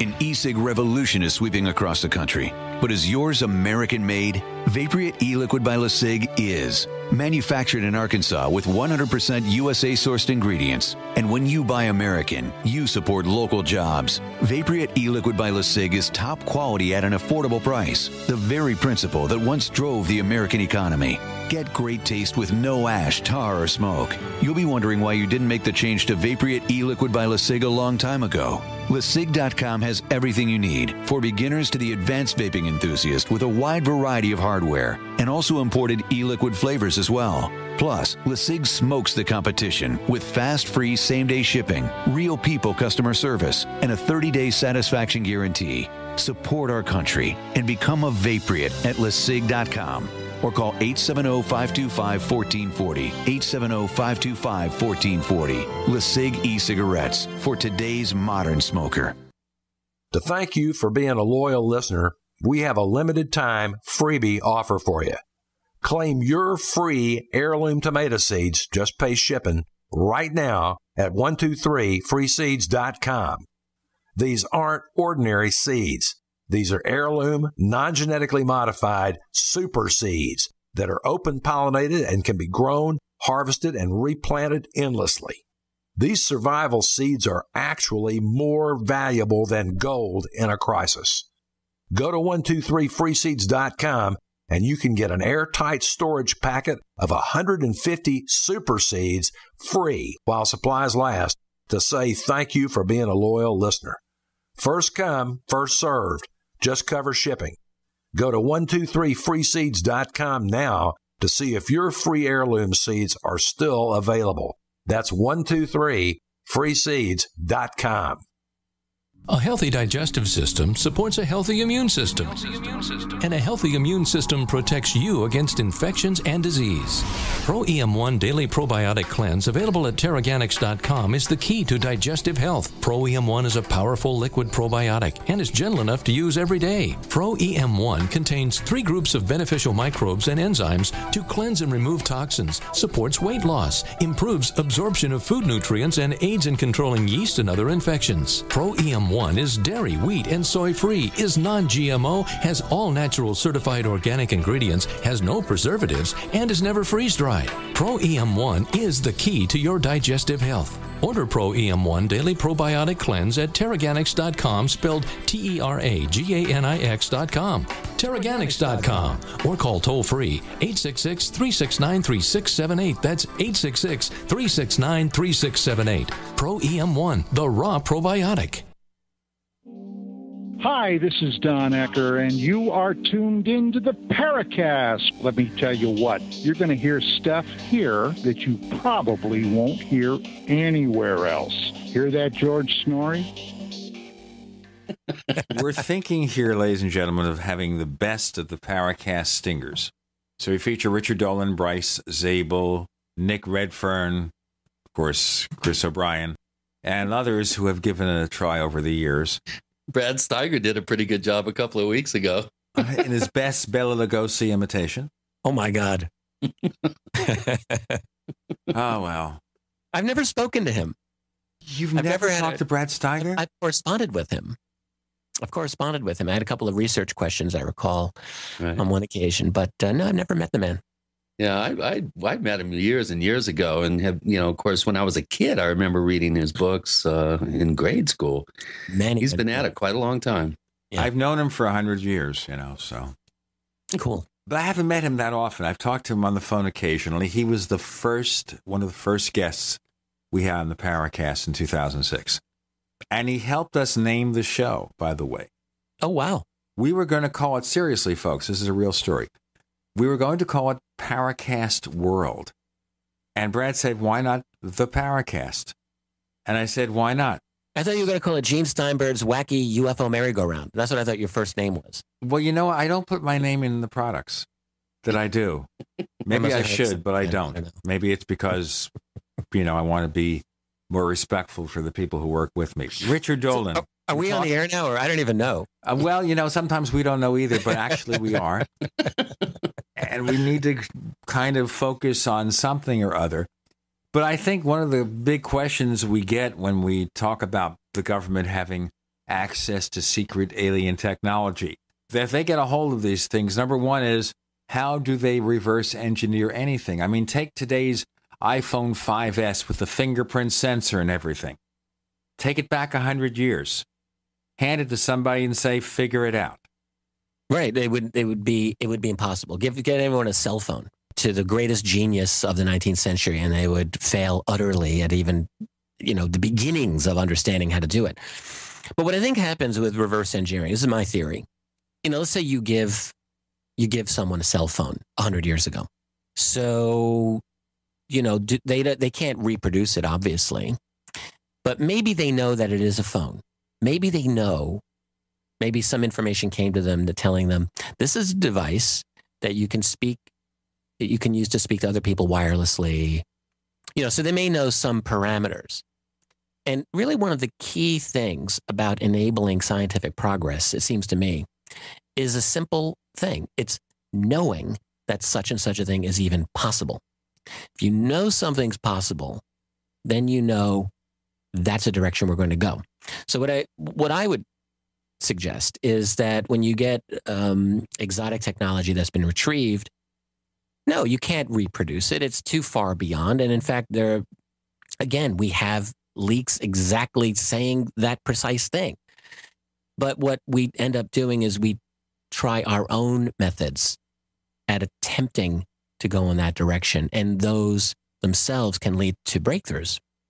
But we first have to know what they're doing before we try to duplicate it. We know maybe that this craft flies in the air, so we want to see if we can do something like that. Yeah, but for example, when it comes to lesser inventions, we have to first use the technology and see it in action before we could say, now let's see what we could do. Right, but for example, go to Roswell or go to some other crash retrieval or Kingman, which I think is potentially a very good one, or even Aztec, which I think had a very good case made for it recently. Stop, Aztec. Before we go on with that, I really want to segue into Aztec because I'm kind of a skeptic. And I know Scott Ramsey. I like the guy. I think he's really sincere. He really tried hard. I did read the book. I did study the people who didn't believe in that book and had their own ideas. But what makes you feel that Aztec is a compelling case before we even go on to Kingman or something? Well, I think that what he pointed out, I think very, very definitively, was that the primary attack on Aztec was made by a man who was beyond even having a grudge. It was a man who wanted in on the investigation, was absolutely riveted by it, and was locked out by Frank Scully, who wrote about it, and had a vendetta, and did everything possible to destroy the case publicly, and succeeded in that. So that's one thing. And when you go back to the circumstantial evidence, I certainly will grant you that it's not anywhere as prolific or strong as with some other crash retrieval cases that I think are very good. Nonetheless, there's enough there that I think it's way premature just to go back to this tired old debunking of the early 1950s that said, oh, it was all a hoax, and that the guys involved were con men. Nothing of the sort. Nothing of the sort. I think Ramsey makes this a very, very persuasive case. So no, I don't agree. I think that the Aztec case is, to debunk it the way that some people have done, I think that's old school, and I think it's wrong. All right, Kingman. We had the guy here who's been studying Kingman for a long time, Kingman, Arizona. Yeah. What makes you think that has a possibility?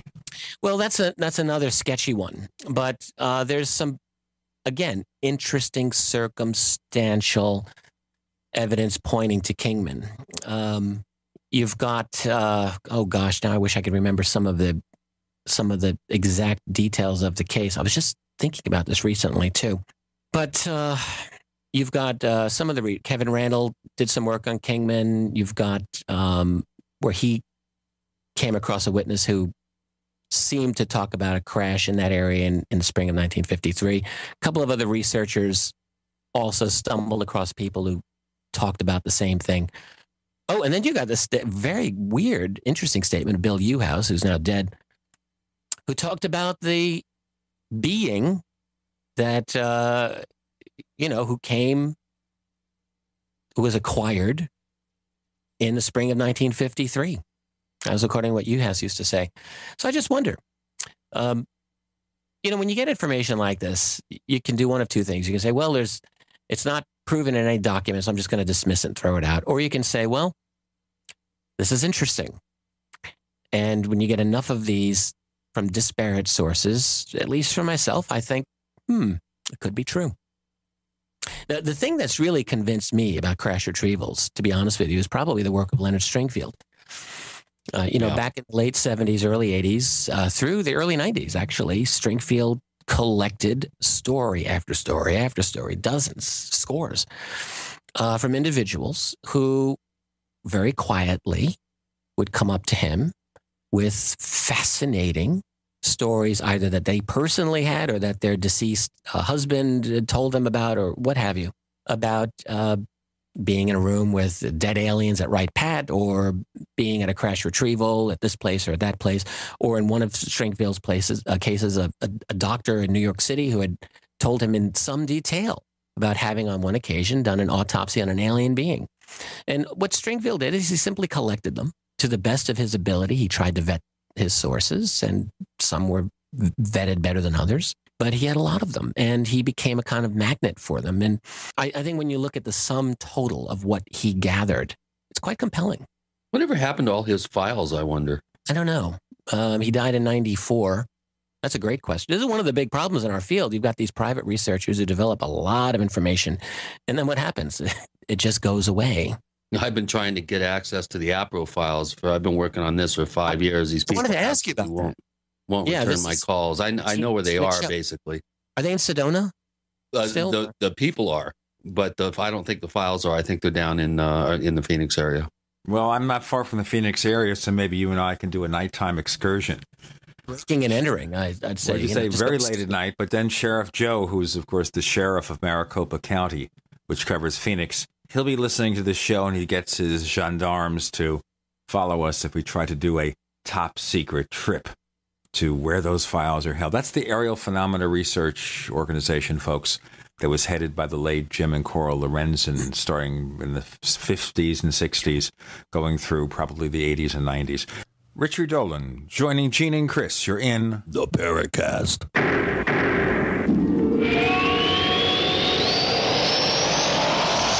Are you tired of searching for great talk radio? Something more important. Search no more.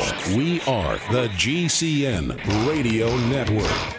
First came Attack of the Rockoids, and it was a critically acclaimed success. And now there's The Coming of the Protectors. A former military intelligence man is contacted by a space woman in a dream that turns out to be a nightmare because evil forces on her distant planet are planning to conquer the Earth. This is gripping science fiction of the classic kind. Attack of the Rockoids and The Coming of the Protectors. Find out more at rockoids.com. That's Rockoids, ROCKOIDS.com.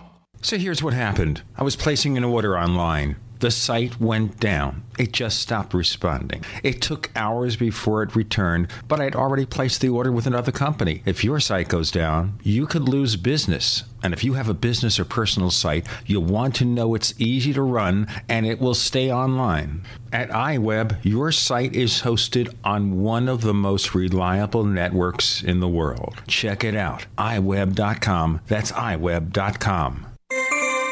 This alert just came in. This special announcement is for business owners and leaders of organizations who've been waiting for the right time to build. General Steel has made it impossible to wait any longer with rock-bottom prices that could save you thousands. That's right, General Steel, America's leader in pre-engineered structures, is offering buildings at prices you will never see again. Don't miss these prices. A 50 by 100 for under $30,000. You heard right. That's 5,000 square feet under $30,000. Manufacturers, if you need a larger building, try a 100 by 100 commercial building for $129,000. You can't afford to rent with these prices. Imagine a 70 by 100 foot church building for under $69,000. With the economy improving and interest rates still at historic lows, you can't afford to wait. So call 866-91-STEEL. Lock in your price now. Take delivery in spring. 866-91-STEEL. That's 866-917-8335. Time and time again. You need to come here and help us. We need assistance, please. Those we should be able to depend on let us down. Federal and state and local officials saying help is on the way. Well, the folks here in Bell Harbor say, show me. Don't depend on the government to save you. Take action now so that you're prepared for the next disaster with MyPatriotSupply.com. Get the best prices on storable food, non-GMO seeds, water filtration devices, home canning equipment, survival and self-reliance books, and more at MyPatriotSupply.com. Call 866-229-0927. We are hurting down here and we need help immediately. Before it's time to survive, it's time to prepare. MyPatriotSupply.com. MyPatriotSupply.com. Pharmacist Ben Fuchs knows the importance of proper digestion. Make sure you take a look at the Ultimate Enzyme product. They're made with bile salts and fat digestion enzymes and protein digestive enzymes. And not only do the Ultimate enzymes give you obvious benefits for digestion, but they can also help keep your blood flowing through your circulatory system. As most of you probably know by now, thick, sludgy, clotting blood is a serious risk factor for heart disease and stroke. Clearly, inappropriate and excessive blood clotting is a major health issue, and thick, sludgy blood is not just about heart health either. Sludgy blood can compromise oxygenation and nutrient delivery to all your cells and tissues and organs, and ultimately lead to almost any health issue you can name. Concerned about proper digestion and heart health? Order Ultimate Enzymes by calling 866-735-2470. That's 866-735-2470, or on the web at brightsidebed.com. That's brightsidebed.com. Order today. This is Jerome Clark, author of the UFO Encyclopedia and other books. You're listening to the Paracast.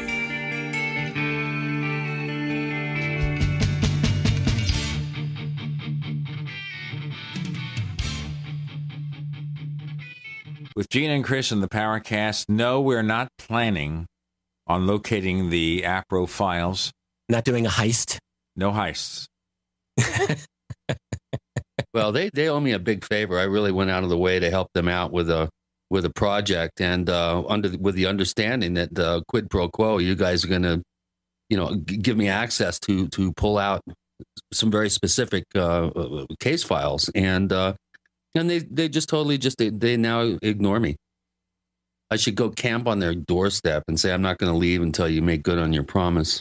I'm sorry, I found Tina Choate. I was looking for her. She was really the main person who stole those files. And for anyone who has no idea what we're talking about, APRO had an enormous number of valuable firsthand UFO-related files that they collected for over 30 years. 15 file cabinets. Yeah, it's huge. And when the Lorenzens died in the mid-'80s, this woman named Tina Choate and her pal Brian Myers, I believe, strolled into town after they had hoodwinked J. Allen Hynek to come to Arizona with them under very false pretenses. And they go to APRO. I talked to Bob Dean about this. Bob Dean was on the APRO board at the time, and he said it was the most shameful thing in my entire life where I was part of the board that gave away those files to these people, and he hates them to this day. But really, they had this pretense that they were starting a new UFO organization. They were going to make the files open to the public. They were going to, they were going full guns on this. And then they got the files for nothing, and then proceeded just to lock them up. And right. And no one's been since then they've been busted for fraud and other questionable activities that do not shed a good light on their character. And every couple of months, I call them up and say, "Hey, remember me? I'm going to keep bugging you until you get in touch with me." The real song and dance, Yeah, I called her one time. I actually gave her a phone call and just trying to do some kind of interview, talk with her, and she wouldn't. She wouldn't even say that it was her. Let me ask you here: why would you lock these things up in a file cabinet and just leave them? Are they hoping that maybe somebody will come in there and write them a check for $1 million to take? No, obviously the reason they did is because they were told to. The APRO files are so valuable, and for the UFO research to move forward, we need access to files like those. And you take it and you lock them away, and you just kill the field. You just put a big roadblock in front. They're not going to get $1 million for the files. Maybe a couple of $1,000s. Nothing you're going to retire off of. So it's not for money. It's not even for spite. It's an op. It's an operate. What else can it be? They go in, they steal the files, and then they lock them away. What does that sound like? If you're dealing with a topic that's got national security implications, and this does, then how difficult is it to hire a couple of people and say, "Hey, do this. Just take this. Here you go." And everything's done through cutouts, and they're a cutout. That's what I would say. And of course, it's not that you can sue them because you have no standing. Correct. They got the files legally.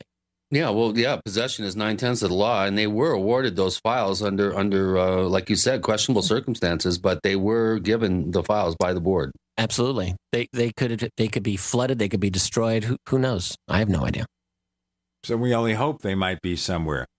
They can be getting mold. Well, and they're in Southwest, maybe not much mold, but still, we have no idea what's happened to them. I could be sitting here, a 15-minute drive from that place. Oh, well. Chris, there's a bunch of questions from our listeners, and I can see now that this is one of the shows that should take 6 hours and then some. But since we can't do a 6-hour show today, Chris, do we have some questions from the audience that might be relevant to what we've been discussing so far? Yeah, we do actually, Gene. And of course, Richard, you do tend to bring out very, very interesting questions from our listeners and posters at forum.theparacast.com. Blowfish, one of our very active members, has an interesting question here. I think it's a good one to start with. It's a topic that we haven't covered, but we've kind of hinted around at it. What is your best evidence that a black budget space program exists? If, let's say, you get into a debate with skeptics about this. Yeah, it's a great question. I would make the argument by inference. So you have a couple of things going on. One is there's a black budget. Okay, we know that there's a black budget. Officially speaking, it's something along the lines of $50 billion. I'll guarantee you it's more than that. And I would say that because what we have is an underground black budget economy that deals with narco trafficking, securities fraud, financial fraud, and the like. And anyone who does any little investigation into the global intelligence community understands this. 2, space is the paramount center of gravity, as it were, for U.S. national security. If you do not control space, you're not a player. You do not win wars if you do not control space. So the United States has an absolute military paramount interest in dominating space as a platform. So you've got that. So you've got a black budget. You've got the need to control space. You therefore must have classified space-based programs that do exist. Okay. So that, I think, is very easy logic for anyone to understand. On top of that, you have a lot of video evidence of anomalies. And I'm not talking about the Tether incident because I don't credit that one. But I do think that there are a number of compelling space-based UFO encounters that have come down to us that I do credit. So this is my logic. You have a lot of money, you have a demand for control of space, and you have encounters with what appear to be highly advanced technology in space. So let me ask you this. If you've got the wherewithal to be in space, are you simply going to not investigate any of the things that are out there? Of course you will. Of course you will. But you cannot investigate them in open. You cannot investigate them with the public watching you. That won't work. So you must have a clandestine space program to some extent. The question is, what is the extent? Are they simply dealing with classified technology that's dealing with this anomalous phenomenon of space in Earth orbit? Or is there the possibility that this program is dealing even with beyond Earth orbit, for example, the moon? I think the answer to that is yes. And I think the answer is yes based on, again, the accounts that have come down to us over the years that deal with anomalies concerning the moon. So if you've got all of that, you're going to be investigated. You'd be irresponsible if you didn't. So I think on that reason, I think there's a secret space program. What are the exact parameters and contours of it? I don't know. I'm not in the program. They haven't really bothered to tell me. But that's how I think it's going down. That's why I believe it. Okay, the belief, how does that transfer to actually proving it? Is there a way to prove a secret space program? I don't know yet. I haven't proven it. I think that it's, when I look at this topic, I have to make gradations. Gradation number 1 is what I know is true. What I know is true is based on confirmed documentary evidence and other things that stand up. So declassified documents and so forth. And what I know from those is that there is a phenomenon that has engaged our national security community for many, many years, that deals with technology that's not supposed to exist, but does, that violates sensitive airspace, objects that don't look normal, they look disc-shaped, they have incredible capabilities and so forth. That, to me, there's no question. That's real. That begs the question of who they are. So that's gradation number 1. The next level is what I feel confident is probably true. And then there's another gradation of things that I speculate that I think are interesting and may be true, and other things that are just BS. I put the secret space program in the second level. So I think that there are enough compelling data points that have come to me over the years that convince me, that persuade me that this is the case. That's where I put that. But proving it? No, I mean, not yet. Now, maybe in the next decade, maybe in the next 2 decades, things may change. And the reason they may change is that we're now in an era where it seems to be becoming easier for entities other than just the U.S. government and NASA to get out into space. We're talking not just other countries, but we're talking private entities as well. And if that trend continues, it's quite possible that we'll get other data points that are much more compelling. Yeah. Well, we have to think of all the people right now who are doing that. Like one of the co-founders of PayPal, the place where, you send money and everything. He's got a company that's sending craft into space, and maybe that's where our next real trip, public trip, as opposed to any private or secret trip, our public trip to the moon and elsewhere may come from. Richard Dolan discussing the national security state, UFOs, and more with Gene and Chris. You're in the Paracast.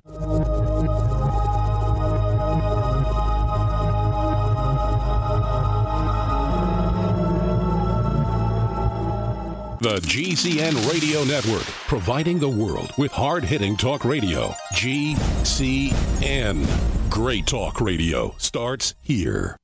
Hi, this is Ted Anderson. If you'd like to listen to GCN programs on the go, I have great news. GCN has created a Droid and iPhone application, and it's free. Just as easy as going to GCNlive.com, click on the banner and download. Before you know it, you'll be listening to your favorite hard-hitting GCN shows, live or on demand, right on your Droid or iPhone, 24/7 and on the go. So download the Droid and iPhone app free by clicking on the banner at GCNlive.com. Thanks again for listening to GCNlive.com. Again, that's GCNlive.com. We the people grow cotton, weave fabric, engrave ink, embed strips and fibers to protect from counterfeit, then carting to a private bank, having it lent back at interest, forcing taxes to service debt. This capitalism, or was Jefferson correct when stating a central bank issuing the public currency is a greater menace to the liberties of the people than a standing army? Ted Anderson, I'm placing a free silver dollar in a book that explains our monetary system. Call for your copy, 800-686-2237. It's time to understand the system. Call 800-686-2237. That's 800-686-2237.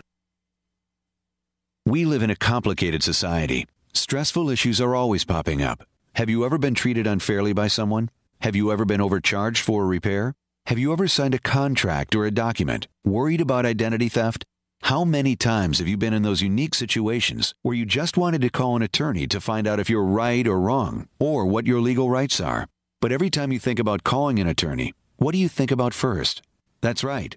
Who do you call, and how much will it cost? Our friends at Legal Shield have found a solution. With a nationwide network of 6,900 attorneys who average 19 years of experience, Legal Shield's law firms take over 40,000 calls per week helping their members. For less than $20 per month, you can have access to Legal Shield on everything from the trivial to the traumatic. Let Legal Shield stand up for your rights at lsprotection.com. That's lsprotection.com. Or call 855-340-SAVE, 855-340-7283.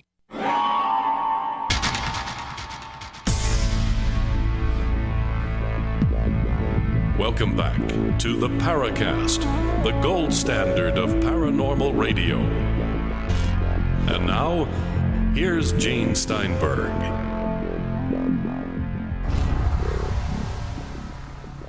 Let's continue with Richard Dolan, author of the 2-part series out of 3, UFOs in the National Security State, a 3rd book promised for 2014. Well, I'll work on it in 2014. If it's done that year, I'll be a happy guy. It's one of those projects like Chris's book, Stalking the Herd, where you start tackling the project, you realize to do it justice, it just takes a lot more work. That's putting it very well. For years, I've had the bulk of my research on Volume 3 done. So it's not really a matter of gathering the data. I have to do some research on the last 5-6 years, but that's not going to be too hard. I know where I'm going to get all of that. It's just a matter of putting it all together, organizing it. Because, as Chris knows, he's written books, to do a book right, really, it's two different things. You have to get your data. And that's a hard thing right there. You got to do your research. You got to get all your stuff together. But then the other thing is you have to organize it and tell the story in a way that's actually going to make sense and be engaging. And with my topic, I mean, I'm dealing with the last 20, 25 years now of UFO history. I mean, just think about how much that is. I'm going to try to cram it all into 600 pages. It's huge. And, so breaking it all down, weeding out, deciding what goes in, what doesn't go in, what's the right proportion for this story and for that theme and so forth. And I enjoy that aspect of writing a book, but it's a lot of work. Does it seem to you as if there's going to have to be a fourth volume to make it work? Oh my God. Well, I hope not. At least what I want to do is, I think if I go from 92 to the present, that's a little more than 20 years. That's roughly the same span of time as my first two books. And I should be able to handle it in 600 pages or so. Now, there will be a world beyond that as we lurch toward our dystopian nightmare of a future. And maybe another 20 years, if I'm still kicking, I'll kick out the fourth volume. But not this time. Chris, any more questions? Ton of questions. Technomage T has a good one. He's one of our newer posters at forum.theparacast.com. First, he thanks you for coming on the Paracast, and this is a pretty interesting question. Given the long history of lying, deception, and abuse of power by members of the U.S. government, and he gives the examples of the Gulf of Tonkin incident, the Tuskegee experiments, MK Ultra, etc., and the government's willingness to use whatever means to achieve their ends, what methods do you use to distinguish between government insiders providing you with real information as opposed to disinformation agents who are trying to possibly work psyops on you or dissuade you from going down a particular path? Yeah, great question. That's a stellar question. And the short answer is there's no sure way to know. The longer answer, I guess, is, you do your research the way anyone would do their research, which is you go for corroboration. You go for, you have a skeleton of known facts, let's just say, like a body. And it's like an architecture of knowledge, as I sometimes think of it. And so if I get a data point from someone that doesn't fit, that's like way out there, I have to wonder about it. I think, does this make sense or does this not make sense? If I get another data point that says the same thing, or then a third and then a fourth, then I'm at the point where I think, let's take a look at this and see, is this legit or not? My basic mode in this field, despite the fact that I'm very happy to speculate, despite the fact that I don't mind giving my opinions, my basic mode is one of caution and conservatism. That is, I try to be as factually based in telling my histories as I can be, given that any work of history, every work of history is provisional and is subject by subsequent generations to be reinterpreted and corrected. And that had better be true with my book. I certainly hope that people, in the future don't just say, oh, Dolan's book that's the word on UFOs. I mean, my God, it can't be.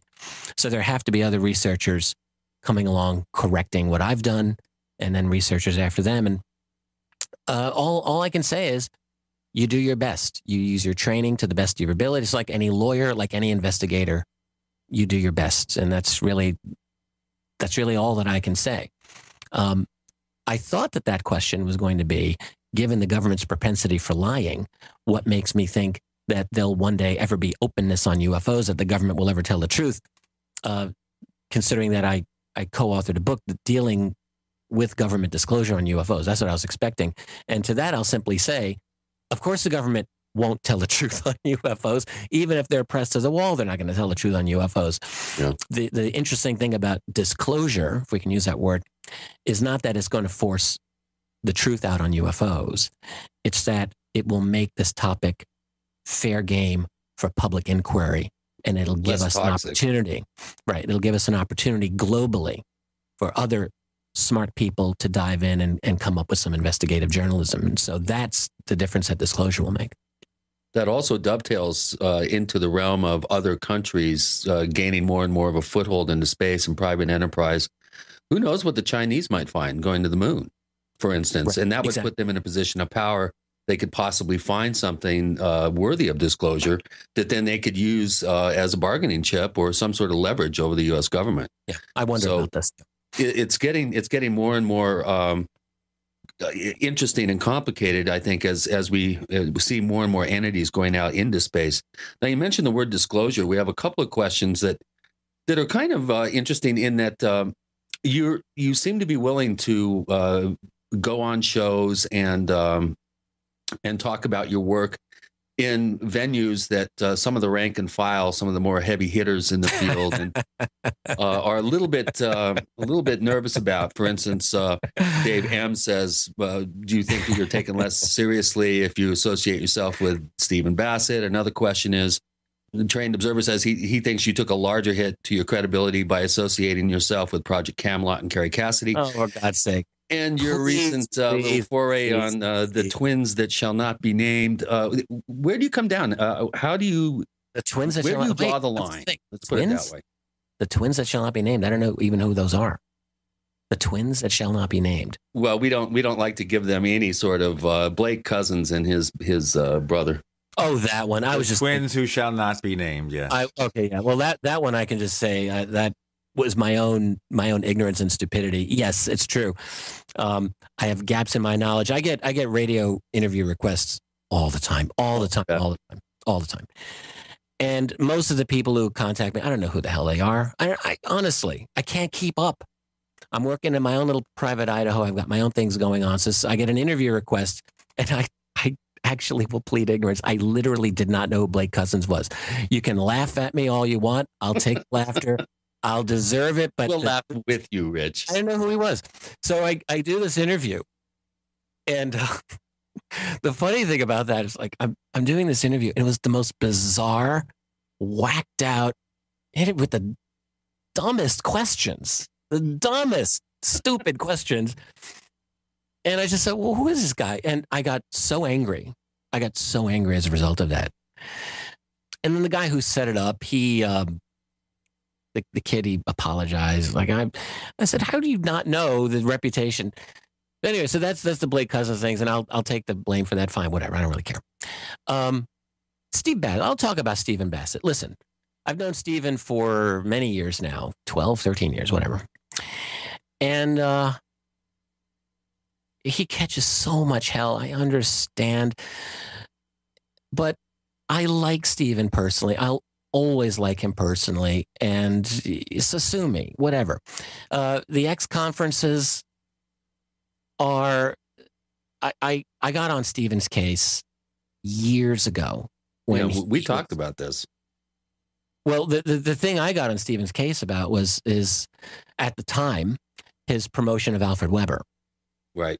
And I don't think I've ever talked about this publicly. I'll talk with you guys. Not publicly, but you and I did talk about this a little bit when we saw each other last. We've got to do a break, Richard, so I want to maybe hold this for the next segment. How's that, okay? Yeah, sure. Okay, this is fascinating. More of this discussion continuing.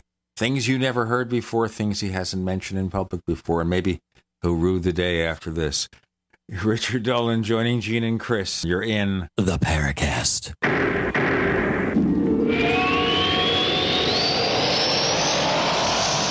Neighbors, are you tired of dealing with a slow web hosting provider? Well, check out A2 Hosting and their screaming fast Swift server platform. They even have SSDs that load pages 300% faster than the competition. Ready to give your site a speed boost? Well, tell you what, neighbors, head on over to a2hosting.com. That's A2, that's number 2, a2hosting.com. Check out their Prime hosting account. And get this, neighbors, they're even giving you an exclusive 25% off discount for all our listeners. 25%. And remember, their Guru Crew support team is standing by 24/7, 365 days a year to answer any of your questions. Now, to get the discount, use the coupon code GENE when you check out. On the average, Americans work between 45 to 50 years, hoping to build up enough wealth to retire and live out their golden years. Unfortunately, with taxation, the rising cost of food, energy, housing, and medical, many retirees are forced to live below the poverty line. Is this a flaw of free enterprise, or is our monetary unit we call the Federal Reserve Note forcing us into perpetual debt, ensuring inflation and higher taxes? These questions and more can be answered by reading G. Edward Griffin's book, The Creature from Jekyll Island. Congressman Ron Paul states it's what every American needs to know about central bank power. A gripping adventure into the secret world of international banking cartel. Hi, this is Ted Anderson. I will give a silver dollar from the early 1900s to anyone who purchases this book. Call 1-800-686-2237 and order a copy today. It's critical that the public be made aware of the system. Call and order your copy today at 1-800-686-2237. That's 1-800-686-2237. What looks good under your Christmas tree and tastes even better? Big Berkey water filters. Yes, the gift of clean water. A gift that provides a great foundation for achieving good health in the lives of your loved ones.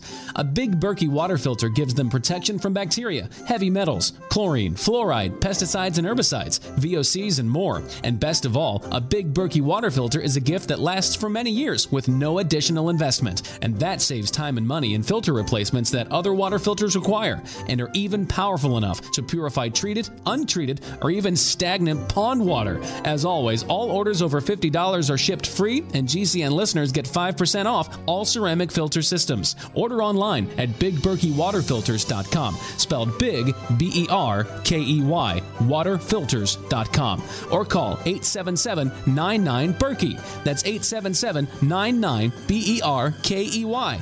Gift well this Christmas. Give a Big Berkey water filter.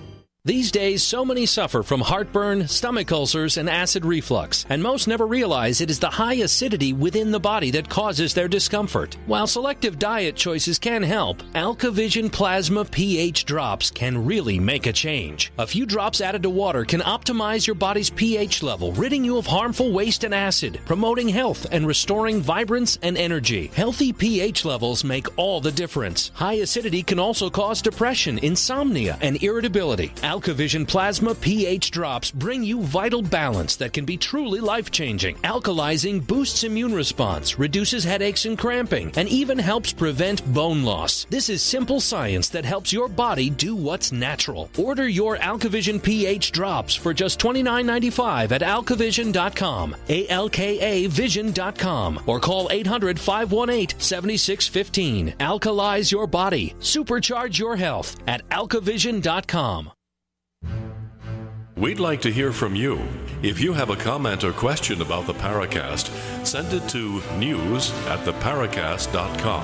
That's news@theparacast.com. And don't forget to visit our famous Paracast community forums at forum.theparacast.com. So polished he does that. Is that good? Was that good? Yeah. Oh, yeah.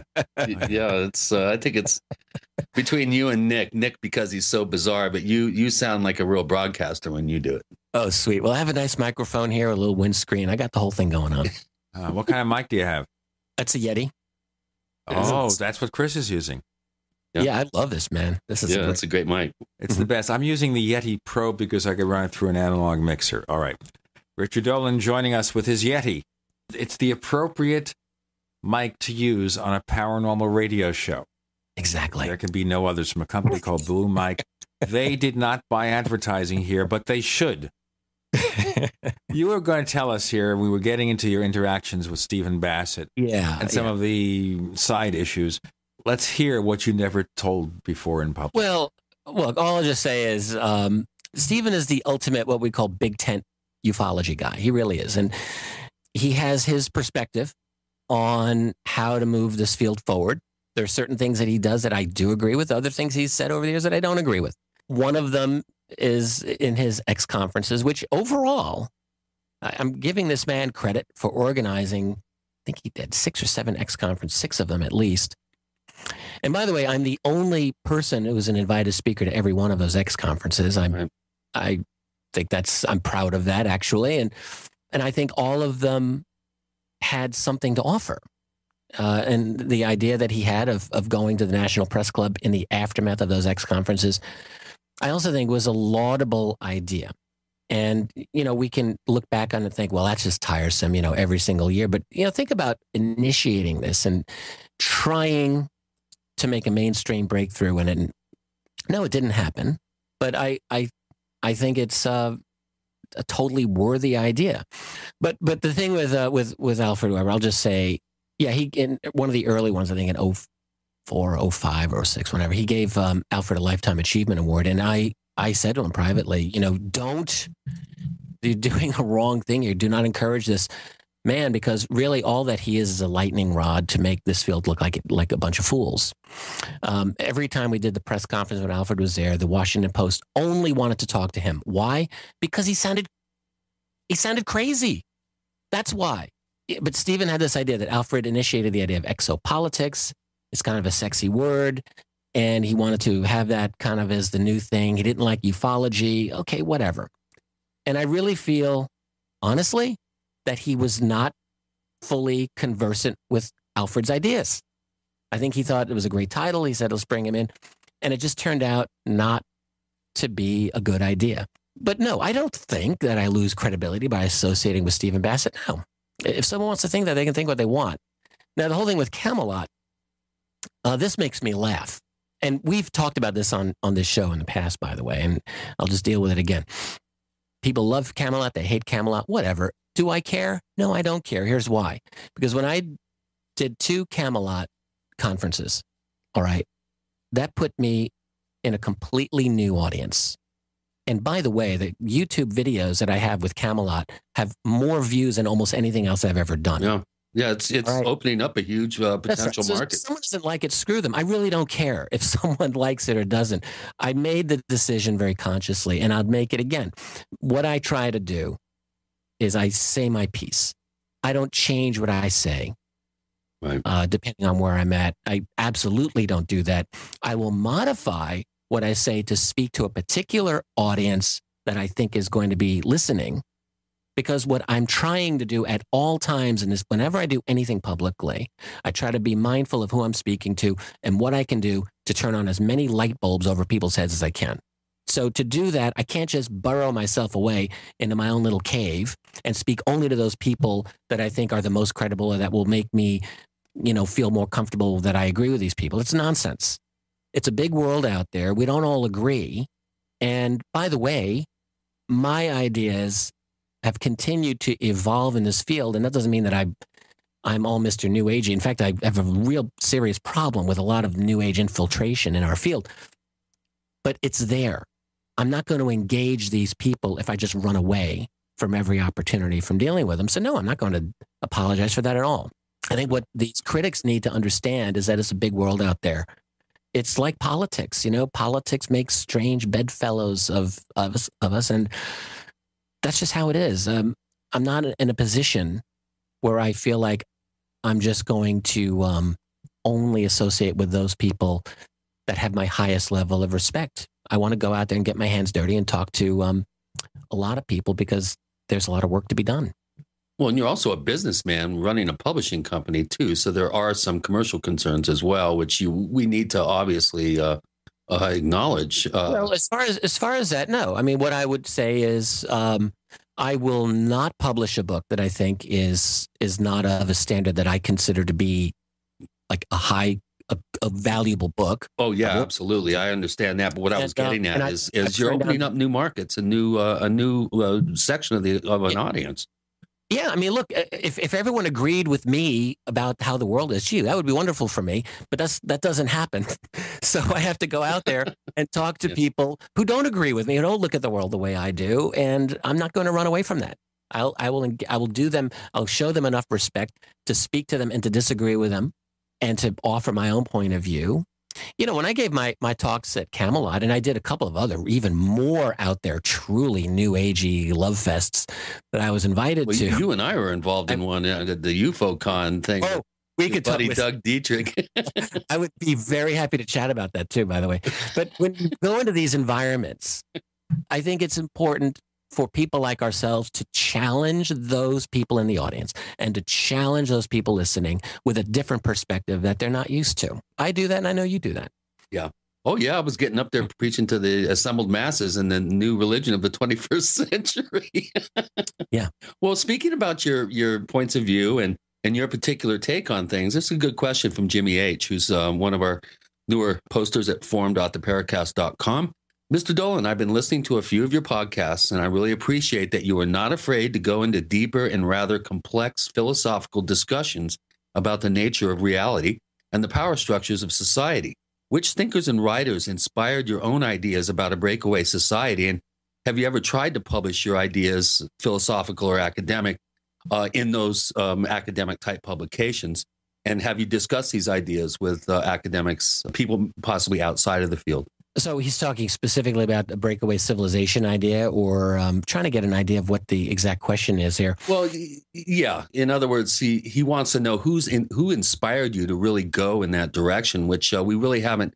We've kind of touched on it here today, but I think he wants to know where that particular point of view really originated and who inspired that, or who kind of sparked your interest in this whole idea.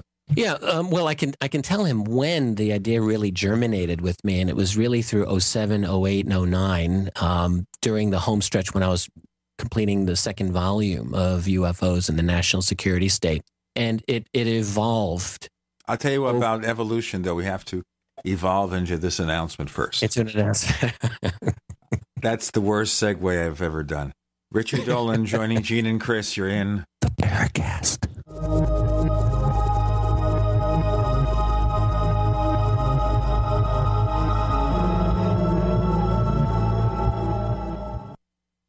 America's #1 source for independent talk radio for over a decade. We are the GCN Radio Network.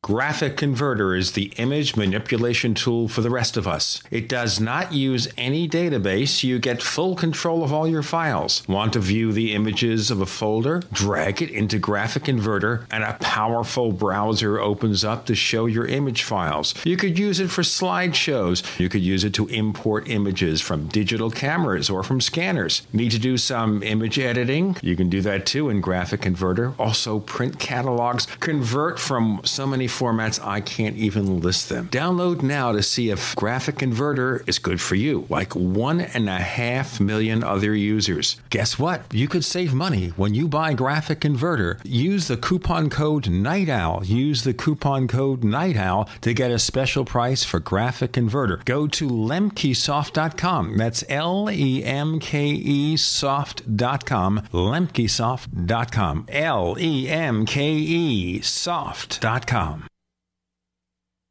To thank you for being a loyal listener, we have a limited time freebie offer for you. Claim your free heirloom tomato seeds, just pay shipping, right now at 123freeseeds.com. These aren't ordinary seeds.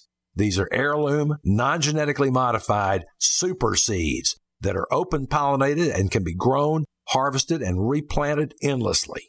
These survival seeds are actually more valuable than gold in a crisis.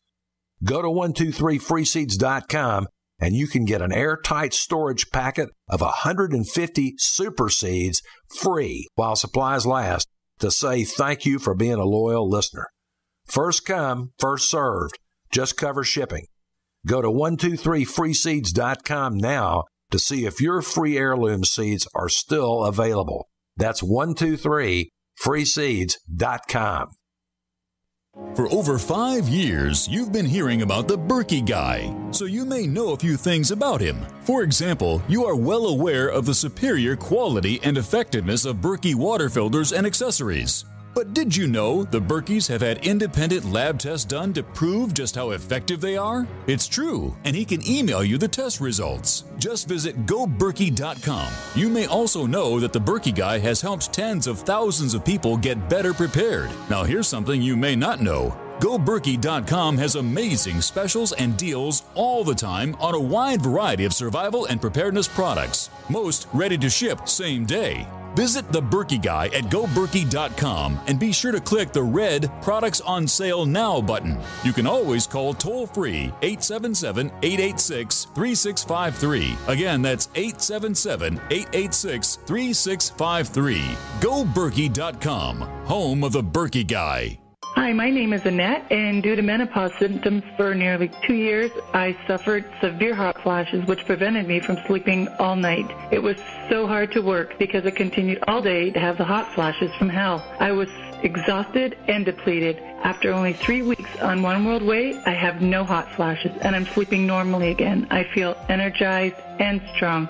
This is an amazing product. It is a little-known fact that every single cell of your body is supposed to produce 10% of its protein content as glutathione. But due to toxicity and aging, it does not. Could glutathione be a missing factor in optimal cell function for your entire body? If you restore the optimal glutathione levels in your cells, especially your glands and organs, then as a result, your glands and organs work better. Imagine the quality of life improvement you might have. To order One World Way, call 888-988-3325. That's 888-988-3325. Or visit oneworldway.com. That's oneworld.com.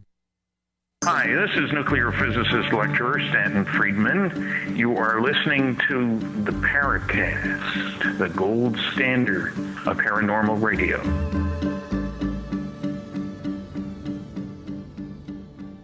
By the way, Richard Dolan has this new company called Richard Dolan Press, and he's going to be bringing out some fascinating titles. But we posed a question to you, Chris did, that you were in the process of beginning to answer, and now's your chance to finish. Yeah.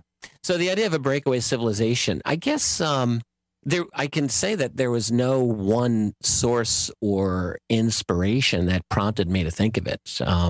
That I can say, because I just don't recall that there was any. Well, Joe Farrell has mentioned this in several of his books, which came out around that same time period. He followed on what I was doing, actually. I mean, I know that. I mean, that's a phrase that I coined. I remember coining it, and I posited the idea in one of the chapters of my second volume of UFOs and national security state. It's at the very beginning of chapter 9, actually, where I really started talking about it. And no, it was something that actually, I will say, came to me when I was trying to understand what I call the structure of power.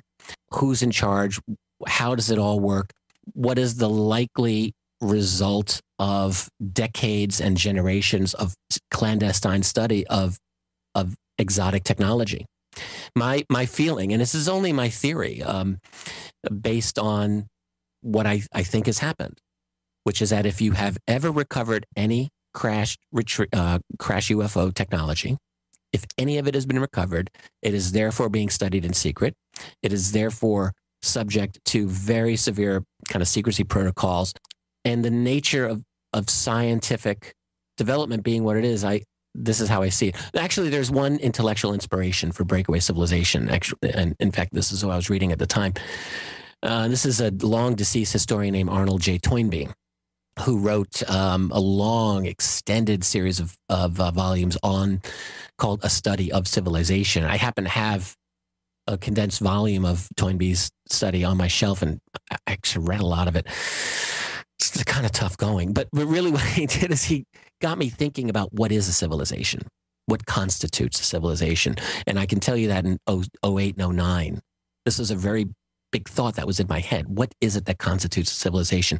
When I looked over at the history of the Cold War, one thing that came through to me was that you had separate scientific infrastructures. So you had the Soviet scientific infrastructure where they were actually doing totally different science. Some of it was spurious nonsense science, like Trofim Lysenko, who had all of these nonsensical theories of biology. It was a completely different infrastructure from what was going on in the West. So you had these two. So in theory, our history shows us that we actually can have separate scientific infrastructures kind of coexisting. And it then came to me that really what the classified world probably has is its own separate scientific infrastructure. Why is that so impossible? We have this idea that it is impossible, but I don't believe it. I think that, I think it's highly probable. Yeah, I think some technologies can be segued into money-making opportunities. You improve on your integrated circuits or fiber optics or what have you. But some breakthroughs are too valuable to share with the rest of the world. So if you have a breakthrough that deals with propulsion, if you have a breakthrough that deals with energy, that doesn't get shared with the world. That's too transformative, too revolutionary. And you continue studying it on your own, and you classify the patents, you classify the knowledge so that it literally becomes illegal for the outside world to study it. You see, what that means is for the rest of the world, their future is being held hostage. But for the guys who are in with the in crowd in the black budget world, they can continue to work off of their knowledge and make their own developments and kind of jump way, way, way ahead of the rest of us. Because that's how scientific demands, like you make one breakthrough, that can lead to another, that can lead to another still, and so on. But if we're prevented from that, then we're stuck spinning our wheels, essentially, or going much more slowly, while those who have fundamentally different understandings of science and reality, they can go far. And huge budgets. I asked myself one day, does this constitute a separate civilization? Can it? With different levels of technology, different cosmology that would allow them to have understandings of the world that the rest of us poor slobs can't have because we don't have the opportunity. And I think in a sense that can qualify them as a civilization that is broken away from our own, a separate civilization. I wanted to ask you here as we get to this kind of subject here. All right, so maybe we have a secret government in the U.S., but what about the rest of the world? Are there organizations or portions of governments around the world working behind the scenes to enforce the secrecy? Yeah, I think so. I mean, what you have is a global system that's in place. Do we think that, I don't know, France is any different than the United States and how the government is essentially managed from a national security point of view, or Britain, or Germany, or Russia for that matter, or Australia, or China? Now, China may be a little bit of a wild card, but I don't think it's any fundamentally different, or India. What you have are systems in place where powerful interests decide, A, who's going to rule, by and large, B, what the primary national security policies are going to be. They have as much control over their classified doings as what you see in the United States, by and large. And so where does that control come from? Are they all separate competing little intelligence communities? No, I don't think so at all. What we have is a global system that's developing. I don't think it's fully developed, it's fully formed, but it's clearly in the process of being developed. So this is why I keep coming back to it. We have to understand what is the true structure of power here on planet Earth. It's not a system of these separate countries, sovereign nations, duking it out like, you know, in the pre-World War I era, I suppose. It's different now. There's a global financial system of control that is the true power behind almost any government that I can think of. And all I can do is, again, I infer that based on the limited number of studies that we have of Black Budget America, that has become privatized. You know, most, the few actually detailed public studies we have of the Black Budget America have come to this conclusion that it's essentially become more privatized than anything else. The real power, in other words, it's not DOD, but rather private money that is behind it, particularly in the special access programs, that is Black Budget programs. And if that is so, then that again points to the fact that we have private money that really rules the day. So what do? Here's the system. They get their hooks into a U.S. Black Budget program that they get to run without public oversight. They get to use the U.S. military as their personal police force. That's a nice thing to have. And they get to do their research basically for free on public tax dollars and whatever other financial dealings that they're able to manage with no oversight and total security. And that I think is the structure of how UFO secrecy is probably being done. You've got programs that are beyond the normal purview of an American president or U.S. Congress or anything like that. U.S. president can't possibly have oversight of these.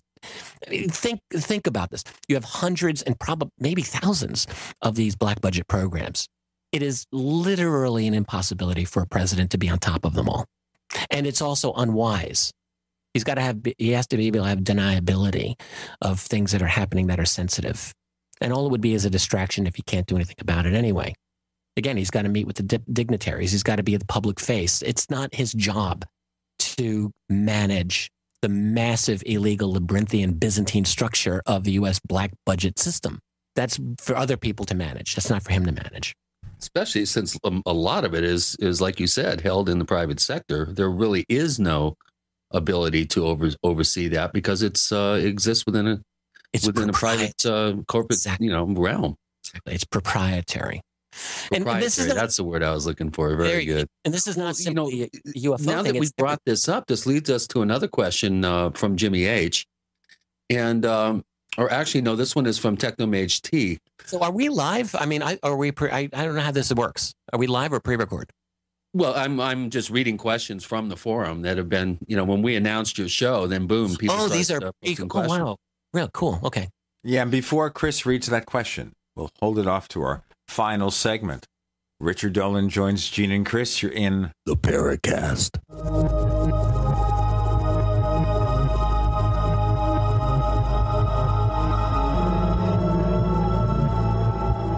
Are you tired of searching for great talk radio? Something more important. Search no more. We are the GCN Radio Network.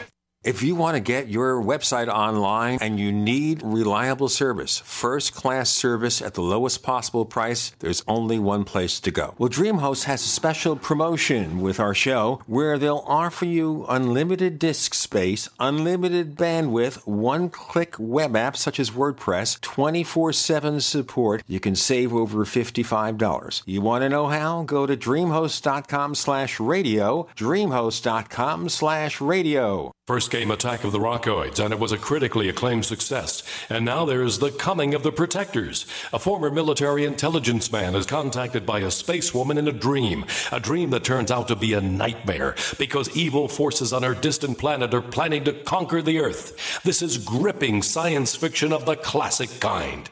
Attack of the Rockoids and The Coming of the Protectors. Find out more at rockoids.com. That's Rockoids, ROCKOIDS.com. Do you owe the IRS money that you can't pay? Are tax liens and levies ruining your life? Are you tired of being afraid just to go to the mailbox? If this describes you, then Dan Pilla can help.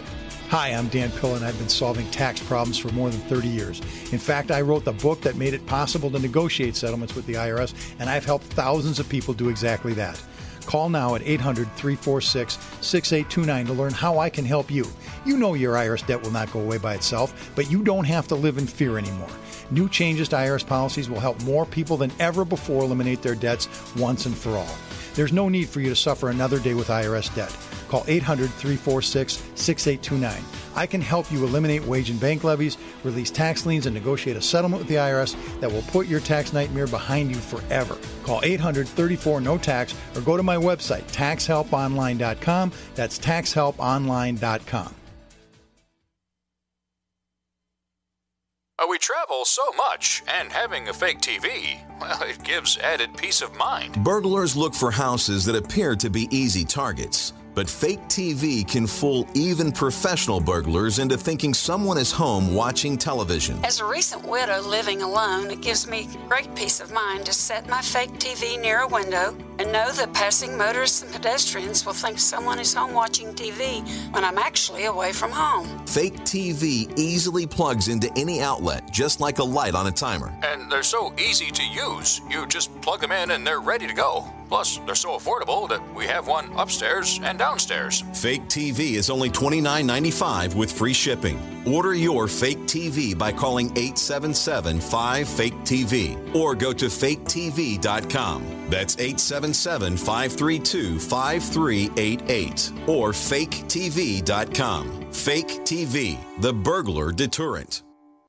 Hi, my name is Scott Fuchs, teacher and rowing coach for over 14 years. I was sluggish, overweight, on prescription drugs, and only 30-something. Fortunately, I was referred to Dr. Z, and happy to say Dr. Z's all-natural protocols over a consistent course resolved my health issues. I'm in the best shape of my life, and most importantly, on 0 medications. I'm Dr. Zdanowski, author of Evology, trained as a primary care physician, surgical manipulation under anesthesia, Expert in nutrition, diet, weight loss, immune system, and I specialize in chiropractic. My 15 years of professional experience has taught me the 4 keys to vibrant health: a balanced musculoskeletal system, an integrated nervous system, a flowing lymphatic system, and a body filled with over 90 essential nutrients. This has been a secret too long. Actualize your potential, reverse disease. Call me, Dr. Z. 201-945-1177, 201-945-1177, evolveyourself.com.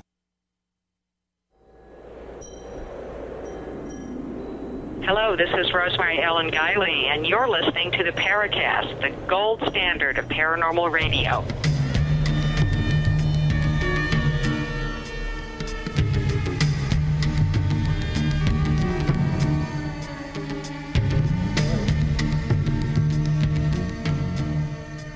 With Gene and Chris on the Paracast, Richard Dolan joins us for this final segment. I can't believe it's the final segment. I'm looking at the watch. I'm looking at the segments. Okay, we maybe have time for 1 or 2 more questions here. Chris, you were about to pose one. Yeah, this kind of ties in with what Richard was just talking about. And how would you break down, I'm going to paraphrase Tecum HT's question a little bit here, but basically what he's asking is, what are the most effective means used by governments to quell dissent and discussion of these forbidden topics? Is it intelligence agency collusion and control of the media? Is it, whitewash sort of PR operations like Project Blue Book? How do you break that apart, and where do you see the most effective use of this power? Well, I think you hit on it. Media control is paramount. Media and academic control are absolutely critical. And when you go back through the history, starting with the 1940s, this is really when our world truly became fundamentally transformed as a result of the Second World War. Important relationships were cemented between the CIA, U.S. intelligence community, and the major sources of media. New York Times, Washington Post, Reuters, and the wire services, and CBS News, and all of that. And we know this is true. This is not open for speculation or debate. We forget UFOs. We know that this is true, that the CIA had intimate, ongoing relationships with all of the U.S. major media sources, and not just U.S., but globally. Now, does that mean that the CIA controlled all news? No, of course it didn't. When you look at the history of UFO reporting over the years, what you find is that local newspapers, particularly in the past, were actually much more likely to report about UFO events than the majors, than the Times and the Post and so forth. And any time that the New York Times did touch on the topic, it has always been, to this day, it's always been an absolute dismissal. And this is not by accident. If you are trying to manage public opinion, it's okay, actually, to let the little people on the fringes talk about anything they want. That's like a safety valve. But what you must not ever do is allow your official sources of truth, like the New York Times, for example, they must never, ever give this credence, and they never have. It's the same with the academic community. How hard do you really think it is to manage the academic community? Easier than you think. We tend to think of the ivory tower as a bastion of intellectual freedom, and professors have tenure and they can do what they want. It doesn't work like that. It doesn't work like that. What you have is, just like within the media, if you have a few well-placed people in the academic world who are doing your work, and this happens, this is the case, they're like the sheepdogs that keep the sheep in place.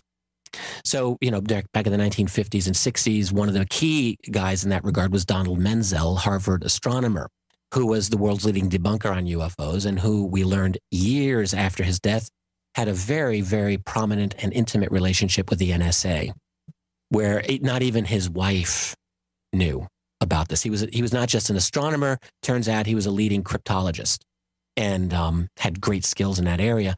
And anyone who would promote UFOs in the academic world had to fear the wrath of Donald Menzel. Who's going to mug a Harvard astronomer in some academic journal? Answer, basically no one.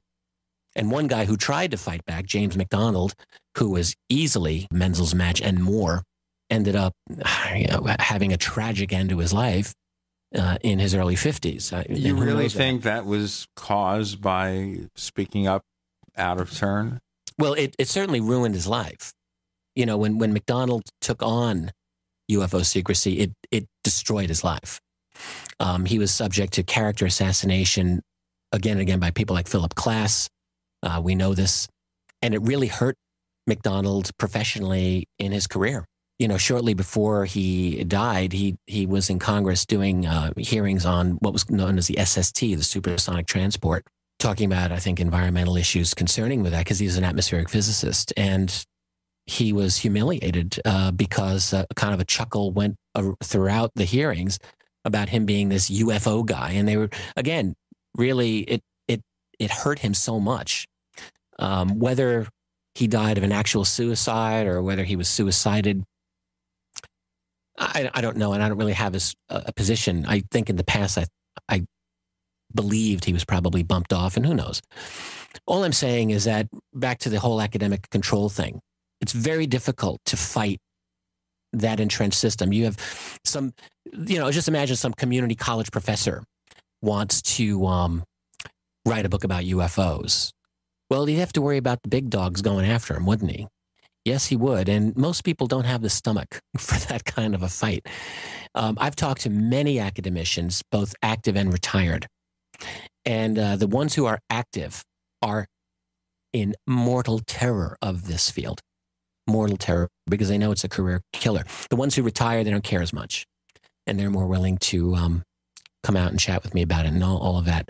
So I think there's a system of media control. I think there's a system of academic control. And also scientific. Let's not forget this. Scientific community requires funding to do anything. And if this is a topic that is classified, guess what? There won't be public funding coming forth with it. So there's no public funding for the UFO phenomenon.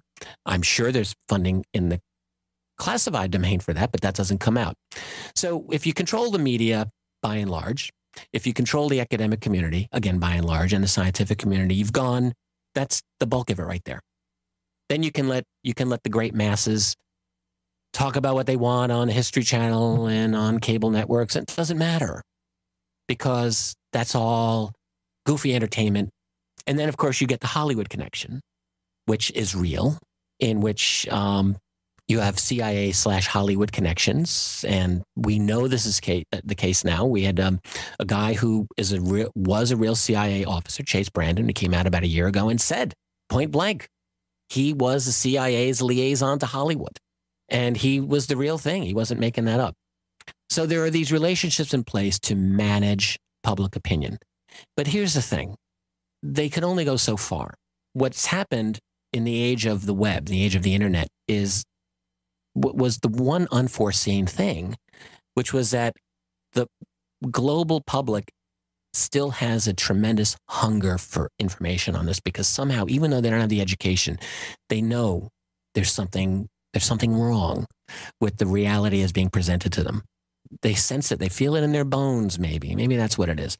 But there's a hunger for this. And I see it every day when I talk to a new person about this topic, and I see the little light bulb going on over their head after they talk to me for 5 minutes. It's like they've gone through their life not realizing that, wow, this is a fascinating topic. And so once people are exposed to this topic, they very frequently want to know more. And that's what these controllers have to deal with. And they are very good at what they do. They're very good at spin. They're very good at entertainment. They're very good at distraction. They're very good at denial and dismissal and control over media, but it's not complete. And again, we're in a fluid situation where I think a lot of things can change in the next generation. And whether it'll change toward more openness or not, I don't know. But I think all things are possible. You know what's possible right now?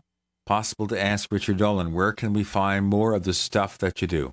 Yeah, go to richarddolanpress.com. That's my main web presence.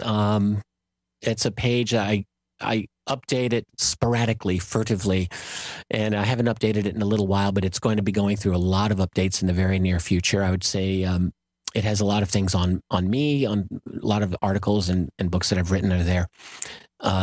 Also, it's got a place for other authors whose work I have been publishing, and you can read up on them. There's a lot of fascinating people in there. Some people know me on Facebook. I'm very active on Facebook. I'm pretty much maxed out with my personal friends, but I have a public page. So I'm out there. I'm very easy to reach. But RichardDolanPress.com is probably the best way.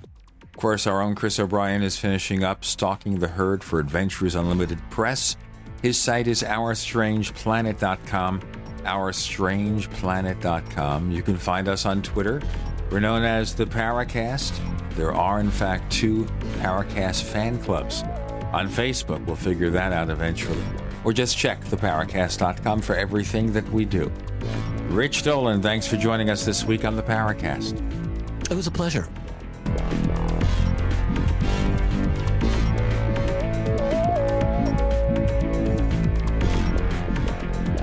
The Paracast, featuring Gene Steinberg and Christopher O'Brien, is a copyrighted presentation of Making the Impossible, Incorporated. Tune in next week for a new adventure in The Paracast.